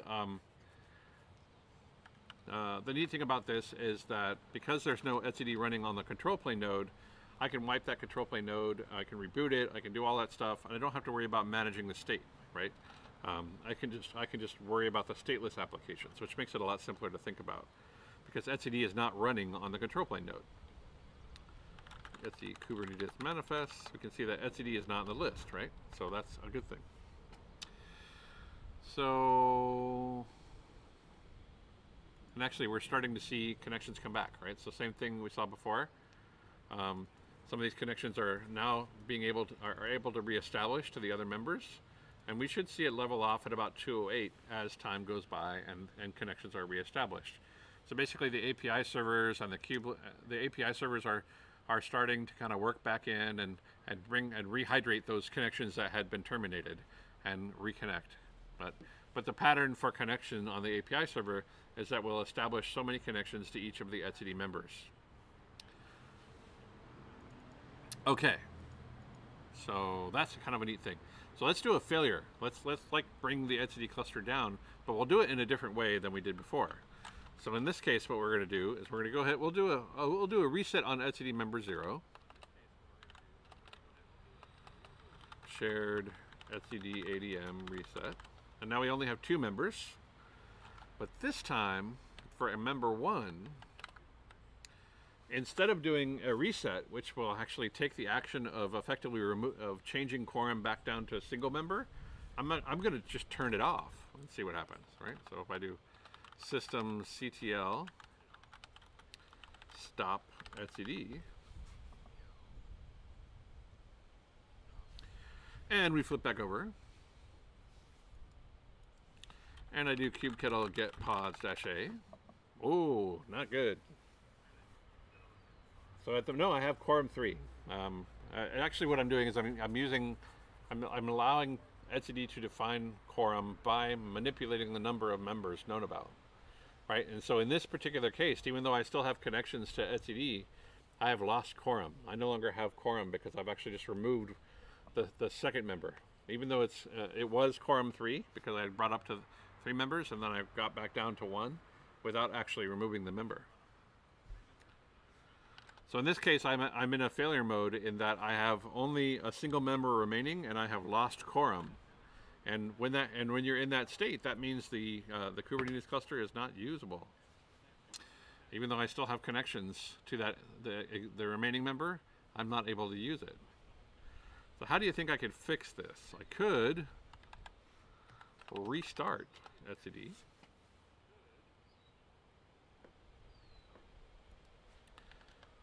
And as soon as I do, I get my quorum back. And as soon as I get my quorum back, I'm back in play. How weird. Are y'all still there?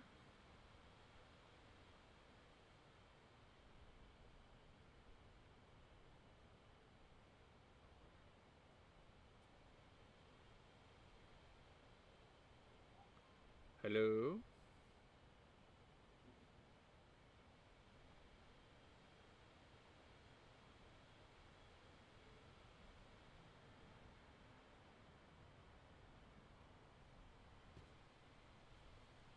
I feel like I've just lost my chat.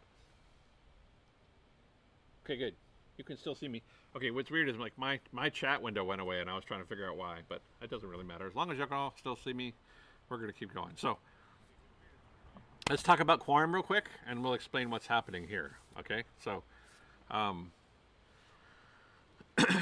probably a really good doc on this on the actual website. Let's just click back over there and do that.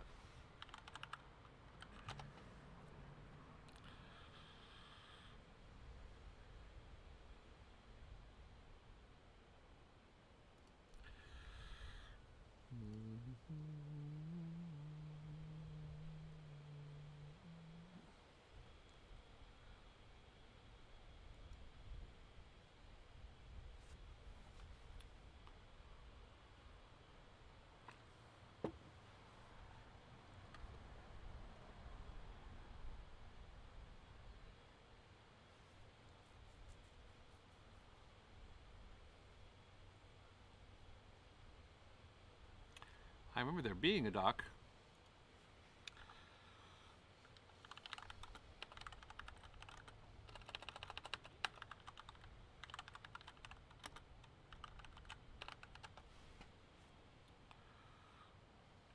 I see.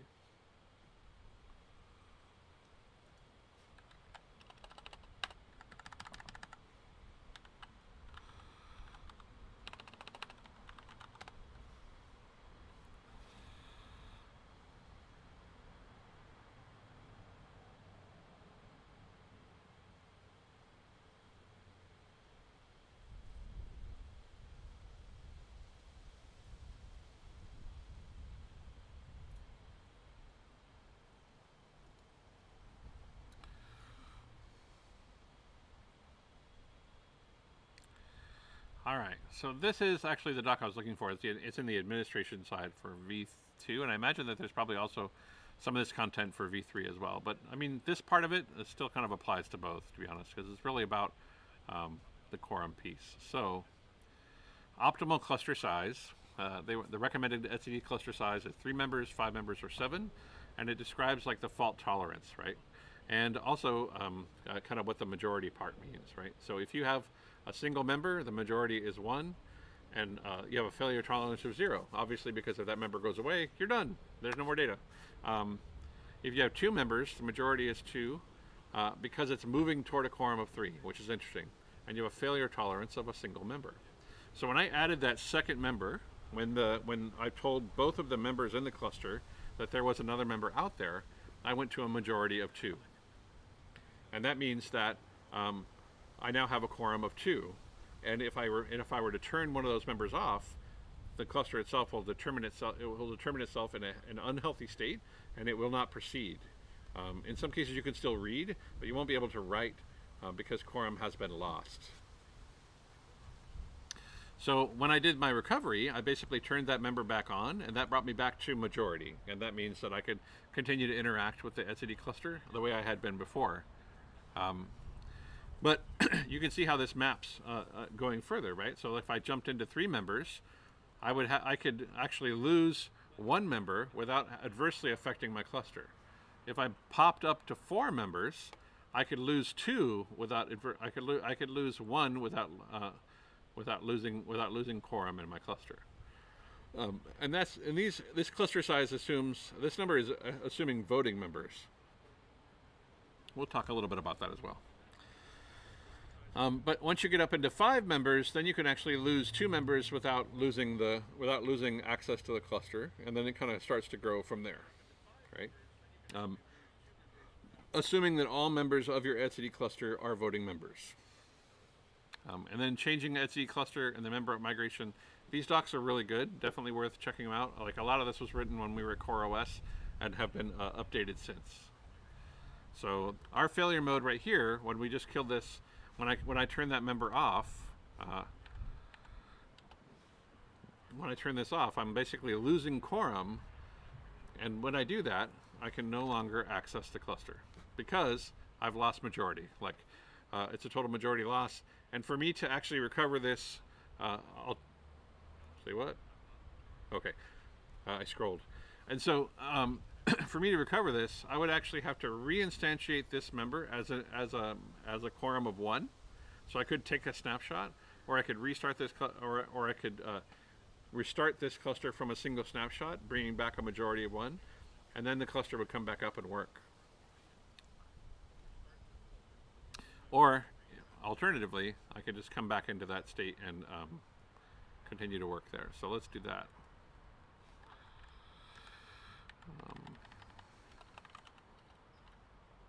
I put it to you. Do you want to see me lose quorum and then fix it like in such a way that we like leverage etcd ADM to restore from a snapshot? Y'all want to see that? I'm watching the logs, the chat. See if that's something that might be interesting to you. If so, I could probably do like another episode on etcd or something. But if it's interesting, I can. The remaining etcd logs. Yeah, sure. Let's do that. Docker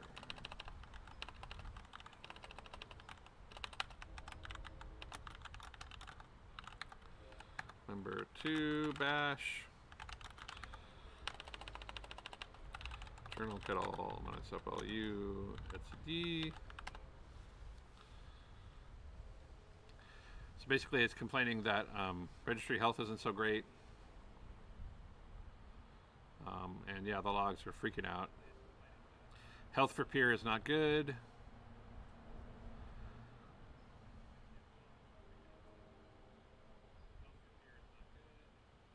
There's only one other peer known about right now, and that guy is not good.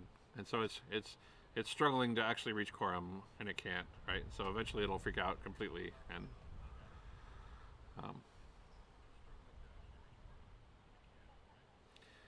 but let's go ahead and we'll keep this tail going. We'll make this bigger. We'll put it down there. We'll do a little resizing.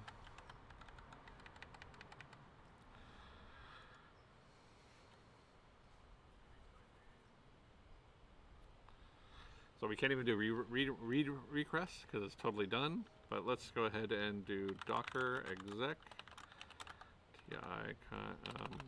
etcd member 1 system ctl start etcd. And then as soon as that becomes healthy again, we can see the connection happening, right? And then boom, we've just unblocked the world, and now we're like getting stampeding herd, right?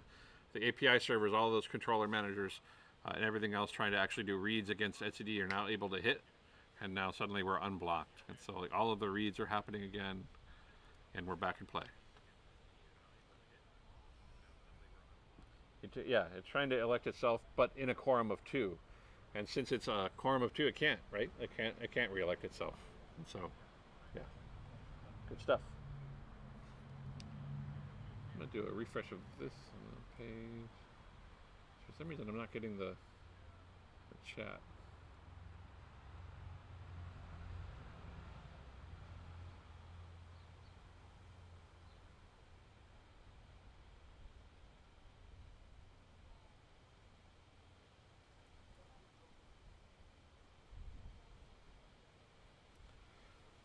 Give me 1 second here. There we go.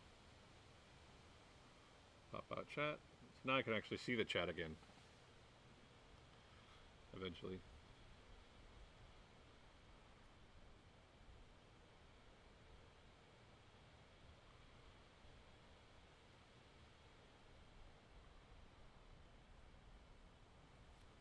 Ah, all right, I'm back now. Yeah, so it's back now, and if I do, you know, kubectl get pods -a, everything is interacting again. You can see some stuff has rebooted in the time in between, because we lost etcd, and you know, because we lost etcd for a while, it like freaked out. So it is now working, and we're still seeing like, yeah, we're seeing these work. It's saying took too long, probably because we're still sharing the same I/O for everything. And so that is one of the other big challenges of etcd, and one of the things to really keep in mind, I want to make sure we cover that, is the other big challenge of, one of the other big benefits of moving etcd off of control plane nodes is that you can be really careful about the I/O requirement. Because etcd needs to flush to disk for writes, it's pretty I/O intensive, and that means that if you had something like a log forwarder or something else that was actually consuming a lot of I/O from a shared disk, then you can be constrained by that, right? And in a way, that's actually what's happening here, right? My entire system is on a single disk right now, including these etcd members. And that means that as I increase the amount of I/O that I need in other things, I'm going to lose margin to etcd, and that can actually cause things to be bad. Yeah, quorum 2 is worse than quorum 1. I agree. But yeah, okay, so cool. So that's. Any other questions before we move on? Can you do the snapshot with etcd instead of ADM to be generic? What? I didn't take a snapshot. The only snapshots I have of this system are the ones that are persisted to disk. Quorum 2.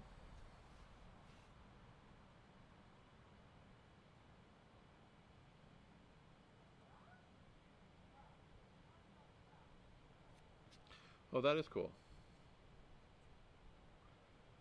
Yeah, docs.goquorum. That's a great point. I forgot about that, doc. That is a really good one.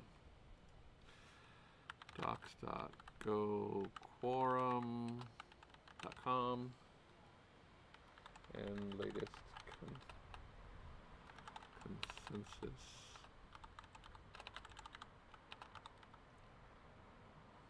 Raft.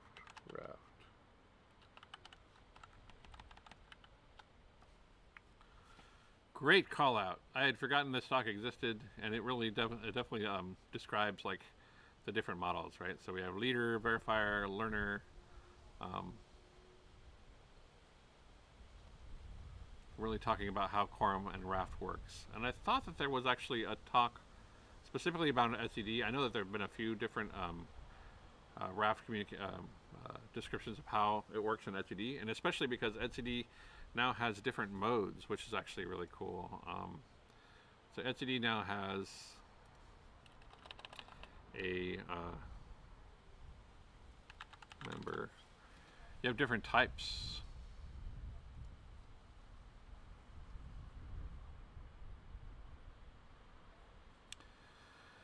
So you can have a voting member and you can have a learning member.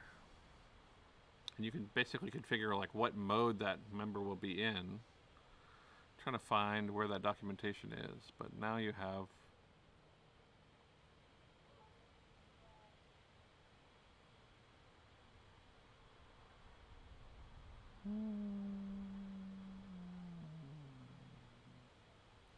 all right, but we need to keep moving forward, so let's keep going.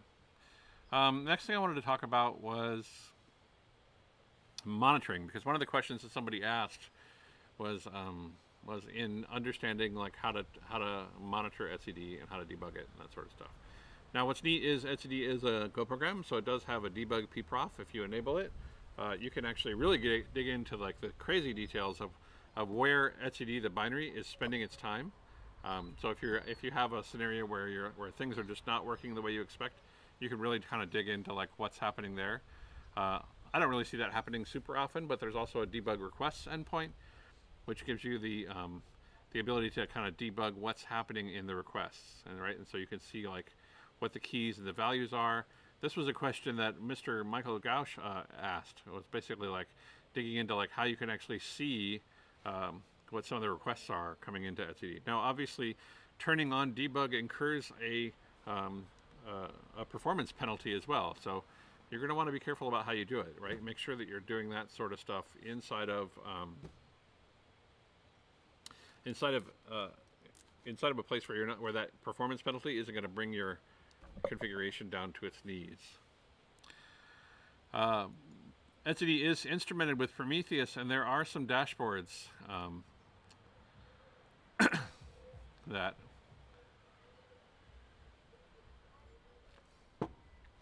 can be used. There's a oh, wow, that's broken. But there is actually an etcd dashboard in the Grafana marketplace where you can actually instrument this stuff, and so it has an example of what that dashboard is. When configuring etcd, typically you're going to need a client certificate to authenticate to etcd, even for metrics. And so it's important to keep that in mind, right? If you're going to because you're going to have to authenticate to etcd even for metrics. And let's just kind of show that off a little bit here. So if I jump in here, docker exec member 0, etcd member 1 bash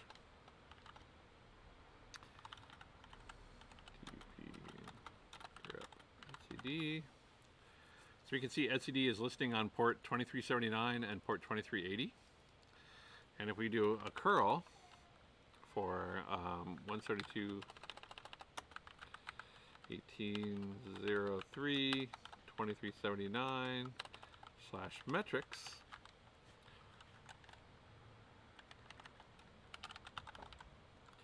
it is TLS secured.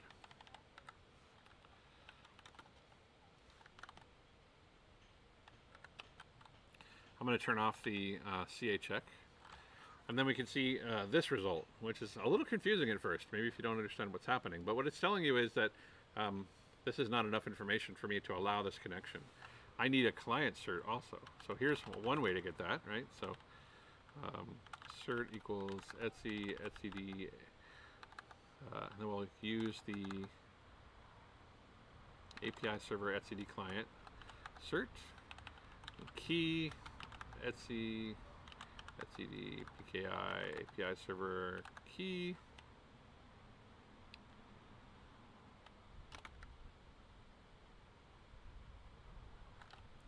We'll turn off the CA certificate validation, and then we'll try our same command before, right? So again, pointing at this local member, and now we see metrics come back.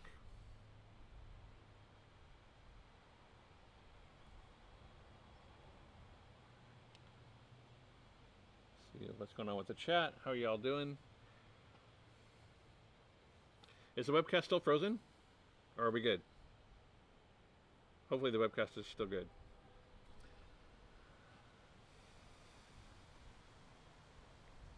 Okay, good. You can scrape. That's true, actually. If you can configure etcd such that the metrics endpoint is hanging off of an insecure port. In most cases, though, and I think even in kubeadm's case, etcd is configured to still serve on that member. Now, what's neat about this is that you can actually, I mean, when you're trying to actually understand like what metrics are important to monitor, it's really useful to be able to see like what the actual metrics are that are exposed, right? And so this is a way of kind of pulling back what they are, and see kind of like what the resultant metrics would be, right? So we have. I'm going to go ahead and pull a grep for help, which kind of describes like the help line for each of the metrics that is exposed. And so we have things like making sure like how many milliseconds DB compaction took, how many milliseconds particular deletes took or events. And this is just looking at etcd as kind of a general tool, right? It's like for this particular member, here are the metrics related to things that we think are important to monitor for etcd, right? So how long it took to actually commit the backend for etcd disk, what the fsync duration period is. These are really pretty important metrics to understand kind of the overall health of etcd in general, right? Like how long it takes for us to persist a disk can be an indicator in whether there's I/O starvation happening on the node. And if there is I/O starvation, you're going to see things taking longer to coalesce. You're going to see things failing in kind of interesting ways, and that's why it's actually pretty cool that these metrics are exposed by every member. We also have a metric for whether this particular member is etcd or is the leader or not. We have metrics coming back to go mem stats, right? Exposing how much memory is being used and kind of the GC mechanisms and all of that sort of stuff for those things. How many CPU seconds are in use, open file handles, resident memory. It's a pretty complete metric set that describes the health of this etcd cluster. But one of the things I wanted to point out is that we also, because we're actually vendoring in etcd as part of the API server, we also expose some really interesting information from the API server. And I think I've talked about this in a previous episode, but if not, let's go ahead and look at that real quick. So if we do get raw,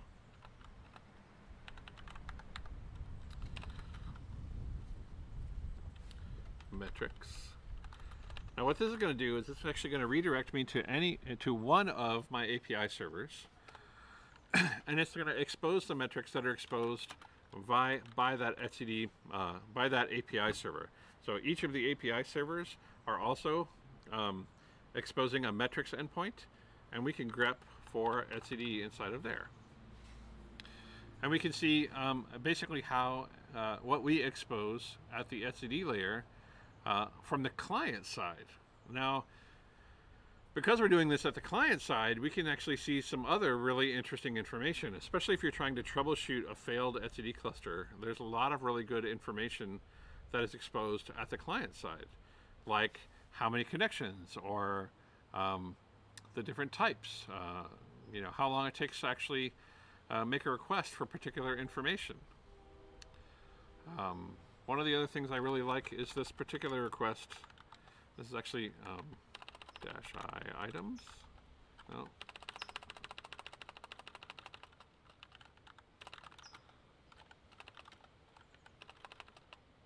Count. Here we go.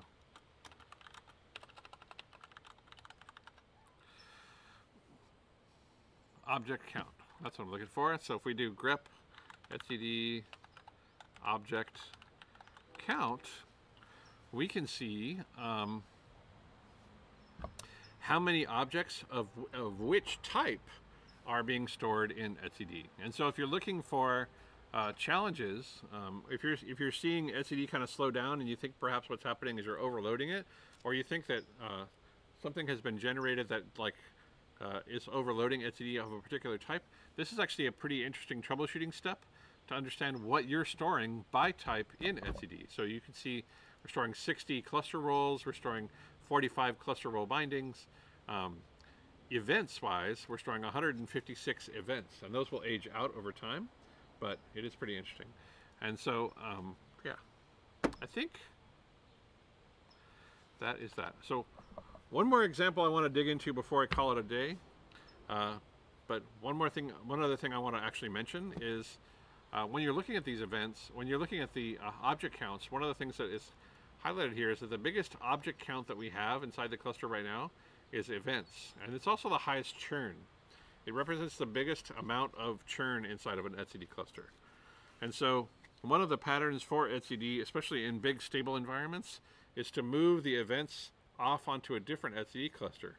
I'm not going to explore that here in this episode, but it is a configuration of the API server in which you can specify a particular path, in this case registry events, and push that to a different etcd cluster rather than having that sit against your main etcd cluster. And this is one of the mechanisms by which you can actually handle the scaling of etcd, especially in large clusters, differently. So I just wanted to call that out. So back to this example in our lab, which I think is still interesting, right? So I'm going to go ahead and join the zero member backend. And I'm going to play with putting a load balancer of etcd in front of our cluster. So we'll do kind delete cluster, blow away our cluster here real quick. And we'll do kind create cluster config. And before we do that, vim kind lb0, you can see I'm actually pointing at a load balancer. And this load balancer is that HA proxy configuration. We do docker exec ti lb0 bash, and then we do cat etc HA proxy config. I remember I'm actually pointing back to all three members of the etcd cluster, and I'm not terminating TLS here. I'm basically just using it as a layer 4 load balancer back to my backend nodes, right? And so connection comes in here, and I establish a new connection back to the backend node, but I don't terminate TLS, and I'm trying to balance based on the least number of connections. So the goal would be to make it so that I have an even number of connections to each of the members. So let's play with this connectivity pattern real quick before we move on to the next piece here. So I'm going to go ahead and bring up that cluster. Kind create cluster config kind lb0.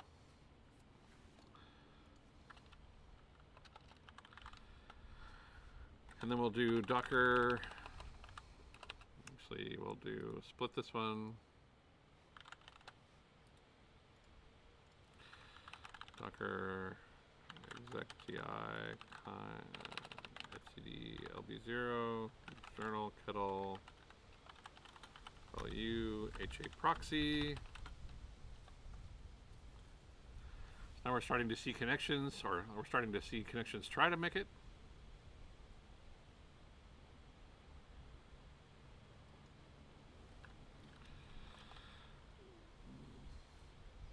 But we'll see a really interesting failure here, here in a second, and we'll talk about why that failed the way it did. It's going to be kind of interesting.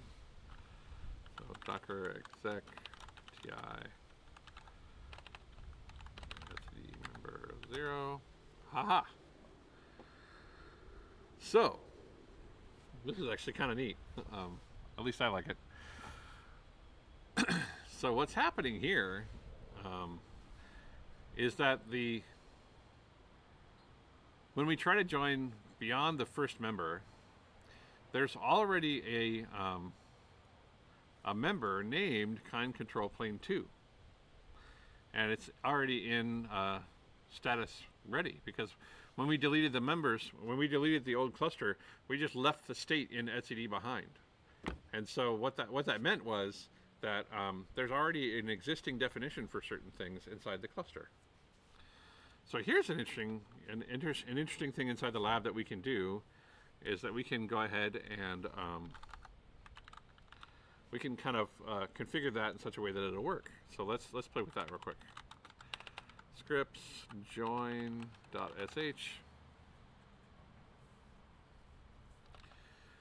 So now we got our listing ports here. So then we're going to do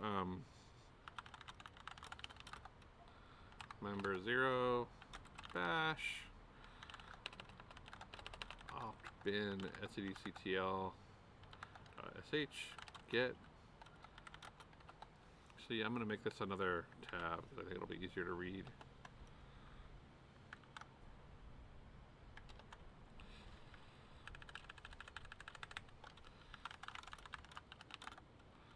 Member 0 bash opt bin ctl.sh member lists. So we can see all of our members are up, and if we do our get, just like we did before, right? From keys only.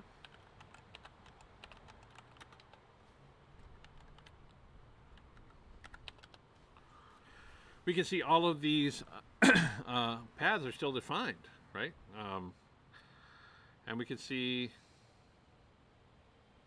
specifically in the, let's see, where is it? Where's the leases? The leases are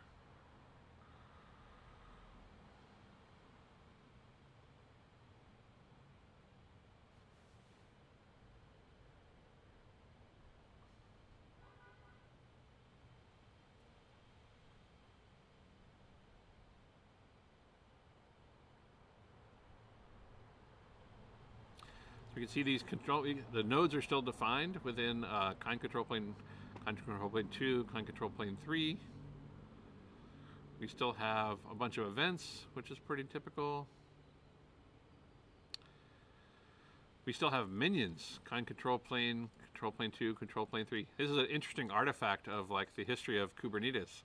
Originally, these weren't called nodes; they were called minions. And then we also have these lease objects, right? The lease control plane 2, control plane 3, control plane 4. Let's take a look at the health of the minion real quick.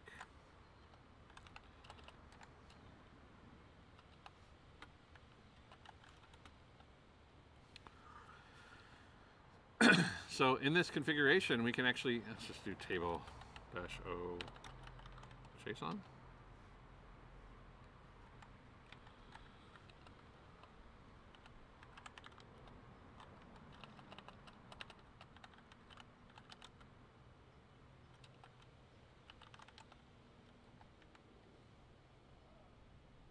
Oh, it's -w.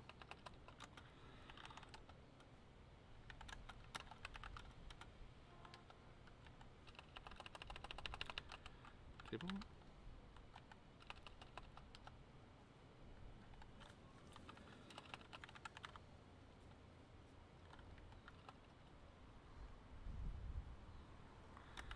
Fields.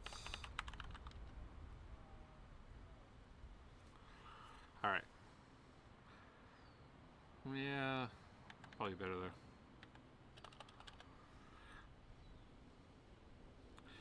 So what we're seeing here is kind of the artifact of it being like protobuf driven. So this is the key, and then the value is encoded in, right? And so it's a little hard to read, especially with all these fields, but you can see basically what's happening here. I think there's a way. Show JSON. Let's just play with this for a second. I think. Do I have JQ here? Apt update. Actually, install JQ.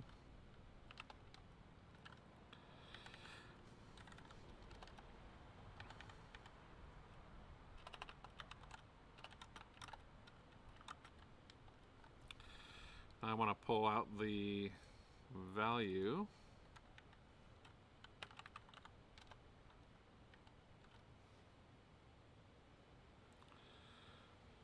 kvs.value.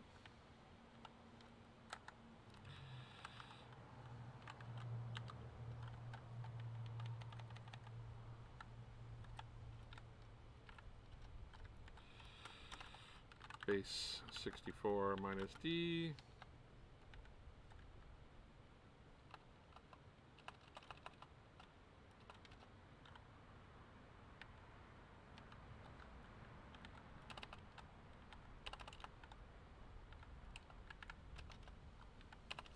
Oh, I need to do the like no color thing or something. Minus no color.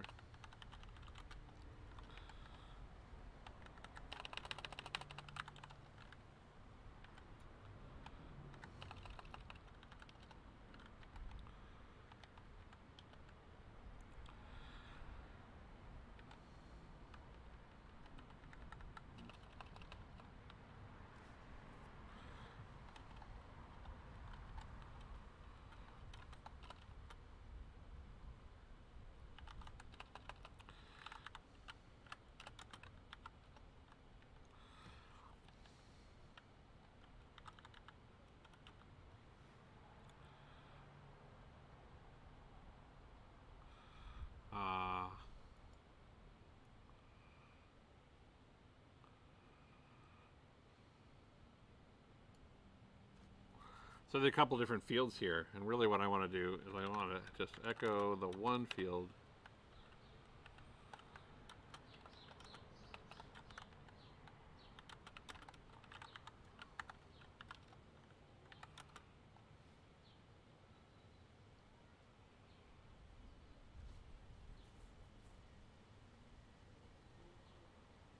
Which is not helpful. Sure is pretty though, right? Can you see the node? Kind of fun. All right, let's go back and do this again because I think the simple output was probably the simplest.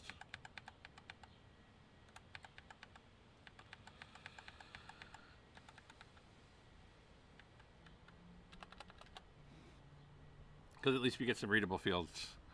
And what I wanted to show was the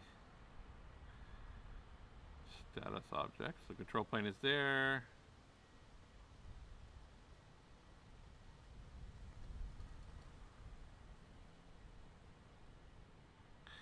Here's the pod cider. There's all those new field thingies. This is V1 node.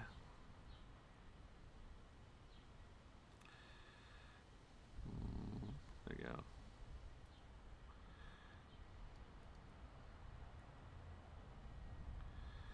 So what we can see is that we have a type ready.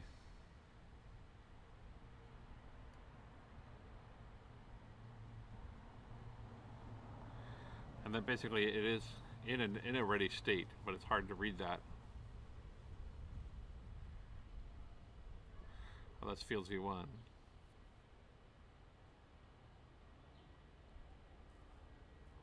But yeah, so it's still in a ready state. So my point is, we could actually manipulate the data though, right? So we could do, let's do this. Let's do delete, del,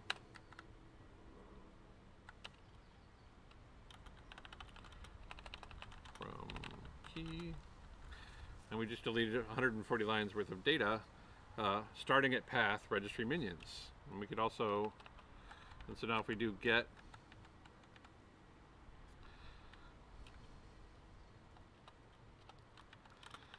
from key, keys only. We don't see the minions anymore, but let's also nuke leases real quick, right? Because we don't want it to assume anything about leases. So let's get rid of that. Leases from key. Got rid of that. And now we should be able to, effectively we just modified the content of etcd, and now we should be able to bring our cluster back up because there's no conflicting records.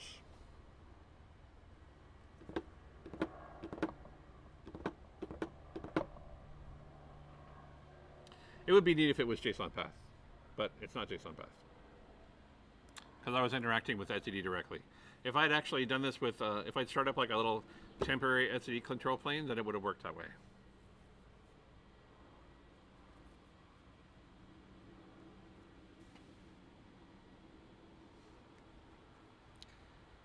Kind of getting off the reservation here a little bit, but bear with me.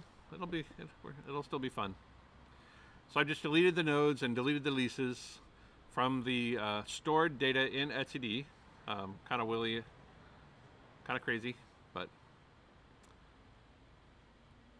so now we're seeing the increase in the number of connections as we bring up new control plane nodes, just like we saw before. Remember, our steady state when we were doing per node etcd was 208 connections per node.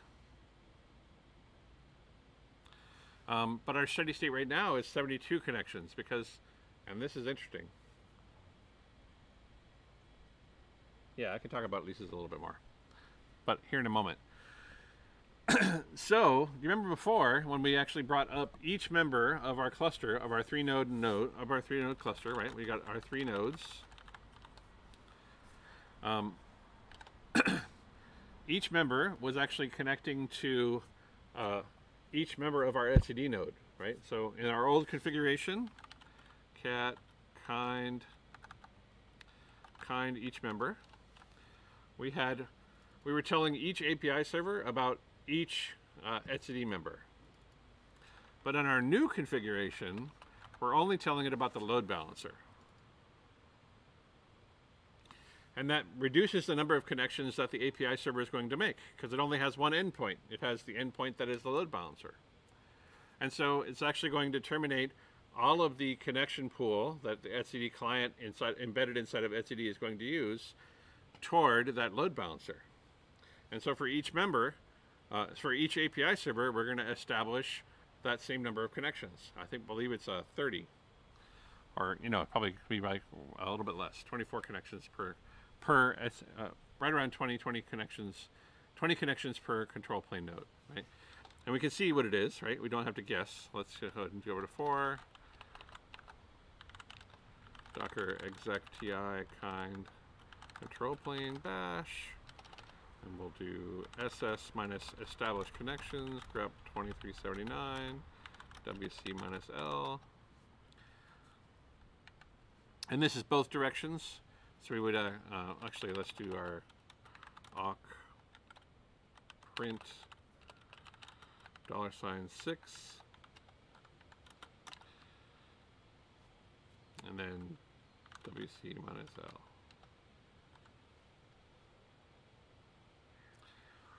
So we have 70 connections from this. So we have 68 connections from this host, and we'll have 68 connections from each of the three hosts. But in our case, that's spread across 3 hosts. So we see those 68 connections kind of dispersed across each host. But what about the different failure scenarios, right? So like right now we're seeing the termination. Right now we're looking at HA proxy. We're seeing those connections balanced across each etcd member. That's what we're looking at here. But let's play with the different failure scenarios that we played with before, right? So let's go ahead and terminate, or let's go ahead and remove this member. And what do you think is going to happen? Any theories about what's going to happen? If I remove a member from behind HA proxy, what is going to happen to the connection path? Remember, we're using a load balancer now. So what's going to happen? What do you think? Anybody have an idea?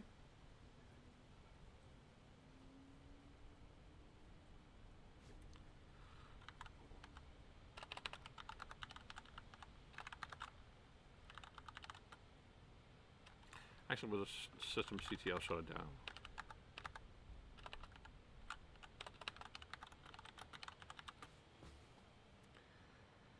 It'll switch over to an up node. Exactly! Boom! So unlike the previous connection pattern, right, where we saw the connection count remain the same, instead we're seeing more connections on the remaining members, right? Because the API server is still trying to connect to the only thing it knows about, which is the load balancer.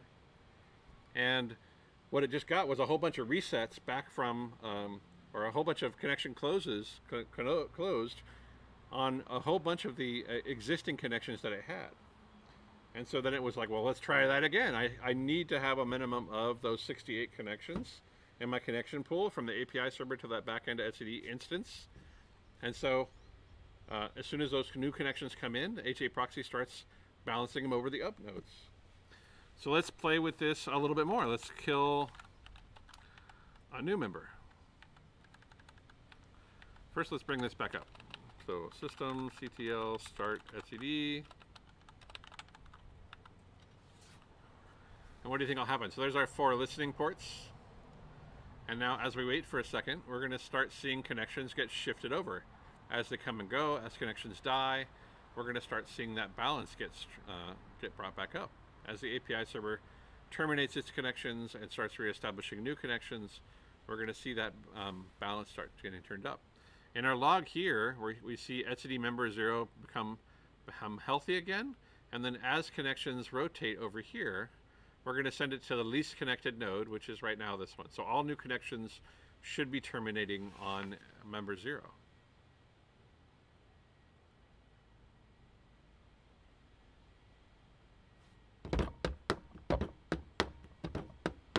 So that was pretty cool.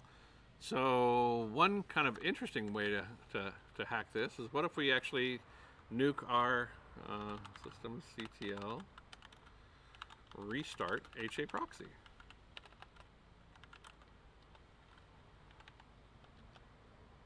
Wow, immediate balance, right?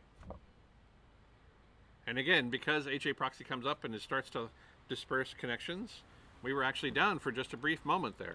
Well, and actually, because of HA proxy, because of the restart command, it probably didn't actually lose any connectivity. But we can still do get pods -a. Let's do a watch kubectl get pods -a. So now every 2 seconds, right? If I do that command, that restart again, I didn't actually see the hit in etcd. So in this case, because I'm using HA proxy and because HA proxy has effectively live reloading, I didn't see a drop in connectivity from the API servers. I was still able to connect to it. Let's get a little more crazy. Let's turn some stuff off. We'll do shared etcd ADM reset. Let's do that to member 1. We're seeing etcd member 0 just got turned down. We're seeing etcd member 1 about to get turned down. And now we see all of our connections going to member 2. That number looks familiar, right? 208 connections. I know, it is kind of pleasing in some weird way.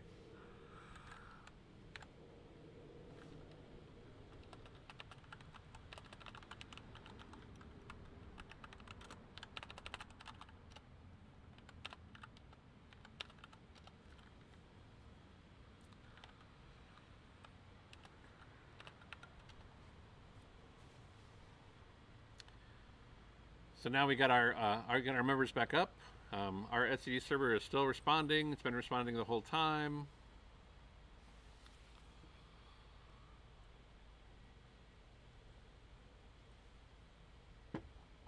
And new connections are going to start balancing. And you know, if we just let this run, they will balance over time, right? We're going to see those connections balance across the remaining set. It's not going to be super aggressive because remember that Kubernetes uses a connection pool back to the etcd cluster, right? And so it's going to just maintain that connection pool, and as it iterates over those connections and they terminate or they get closed, we're going to establish new connections via the HA proxy to existing nodes, right? So let's try and actually force some of that churn a little bit, right? So let's do kubectl.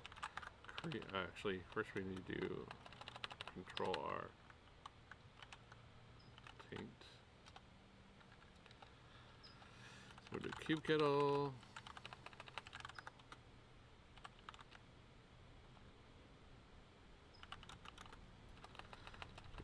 Echo.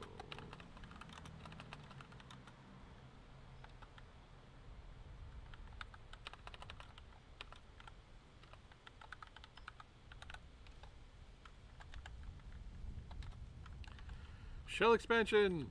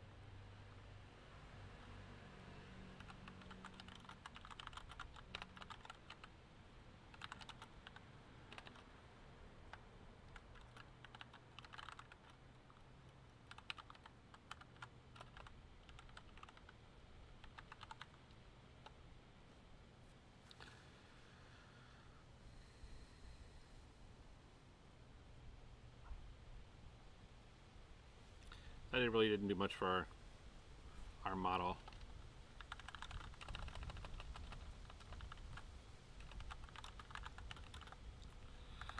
What if we go to the kind control planes?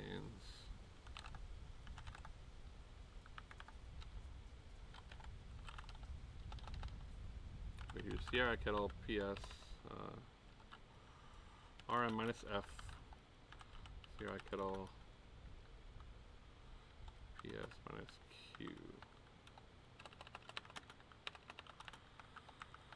What this is doing is basically going to force restart the control plane nodes and all of the other pods on that particular host. So it's kind of like restarting that host. Now we're starting to see some churn.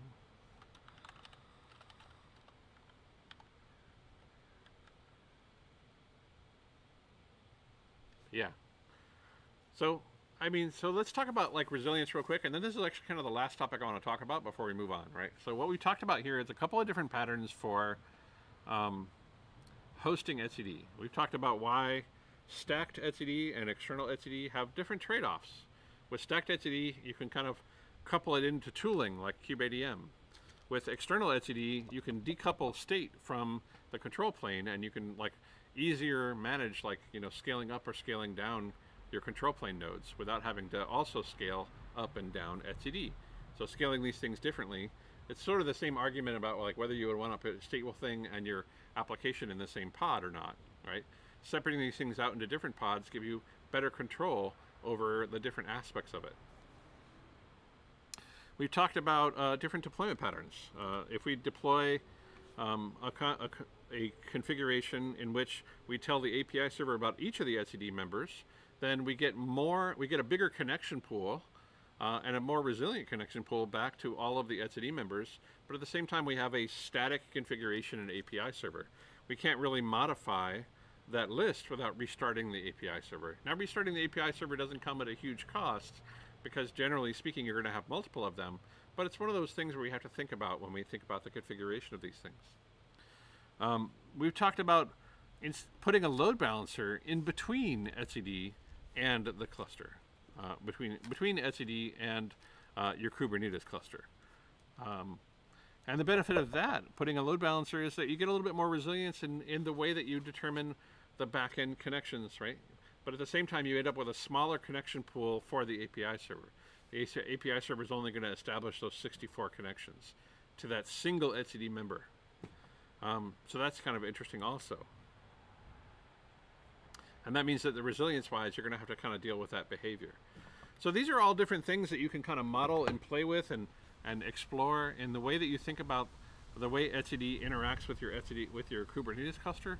And what I'm going to commit here is basically a lab that would allow you to kind of explore those things independently of manipulating an existing cluster, right? And so it's just kind of an interesting way of basically, exploring the different tools and the different tooling that you have at your disposal. So one of the other things I really love about this lab is that you can also break things and fix things and explore different models for how to fix things. Like if you wanted to actually explore breaking quorum down to a level 1 and then figuring out how to reestablish quorum, that is a thing that you could explore in this lab without having to actually break the world. Now I might come back and do another etcd session on just breaking quorum and fixing it and those sorts of things, like problems I've seen in the wild and those sorts of things. But yeah, it's like it's definitely failure scenario management. It's like, in security we have this idea of, or in application and infrastructure security we have this idea of a threat model, right? In which you describe the I should be talking about this stuff in my Control-Shift-2,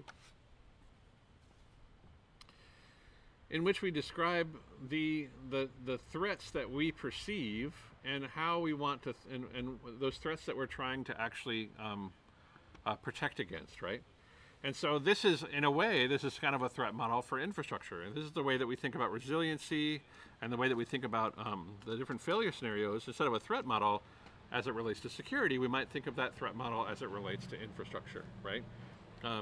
And so stuff like this is actually, tooling like this is just incredible for improving the way that we can both assess and evaluate the different failure modes for systems like etcd and Kubernetes.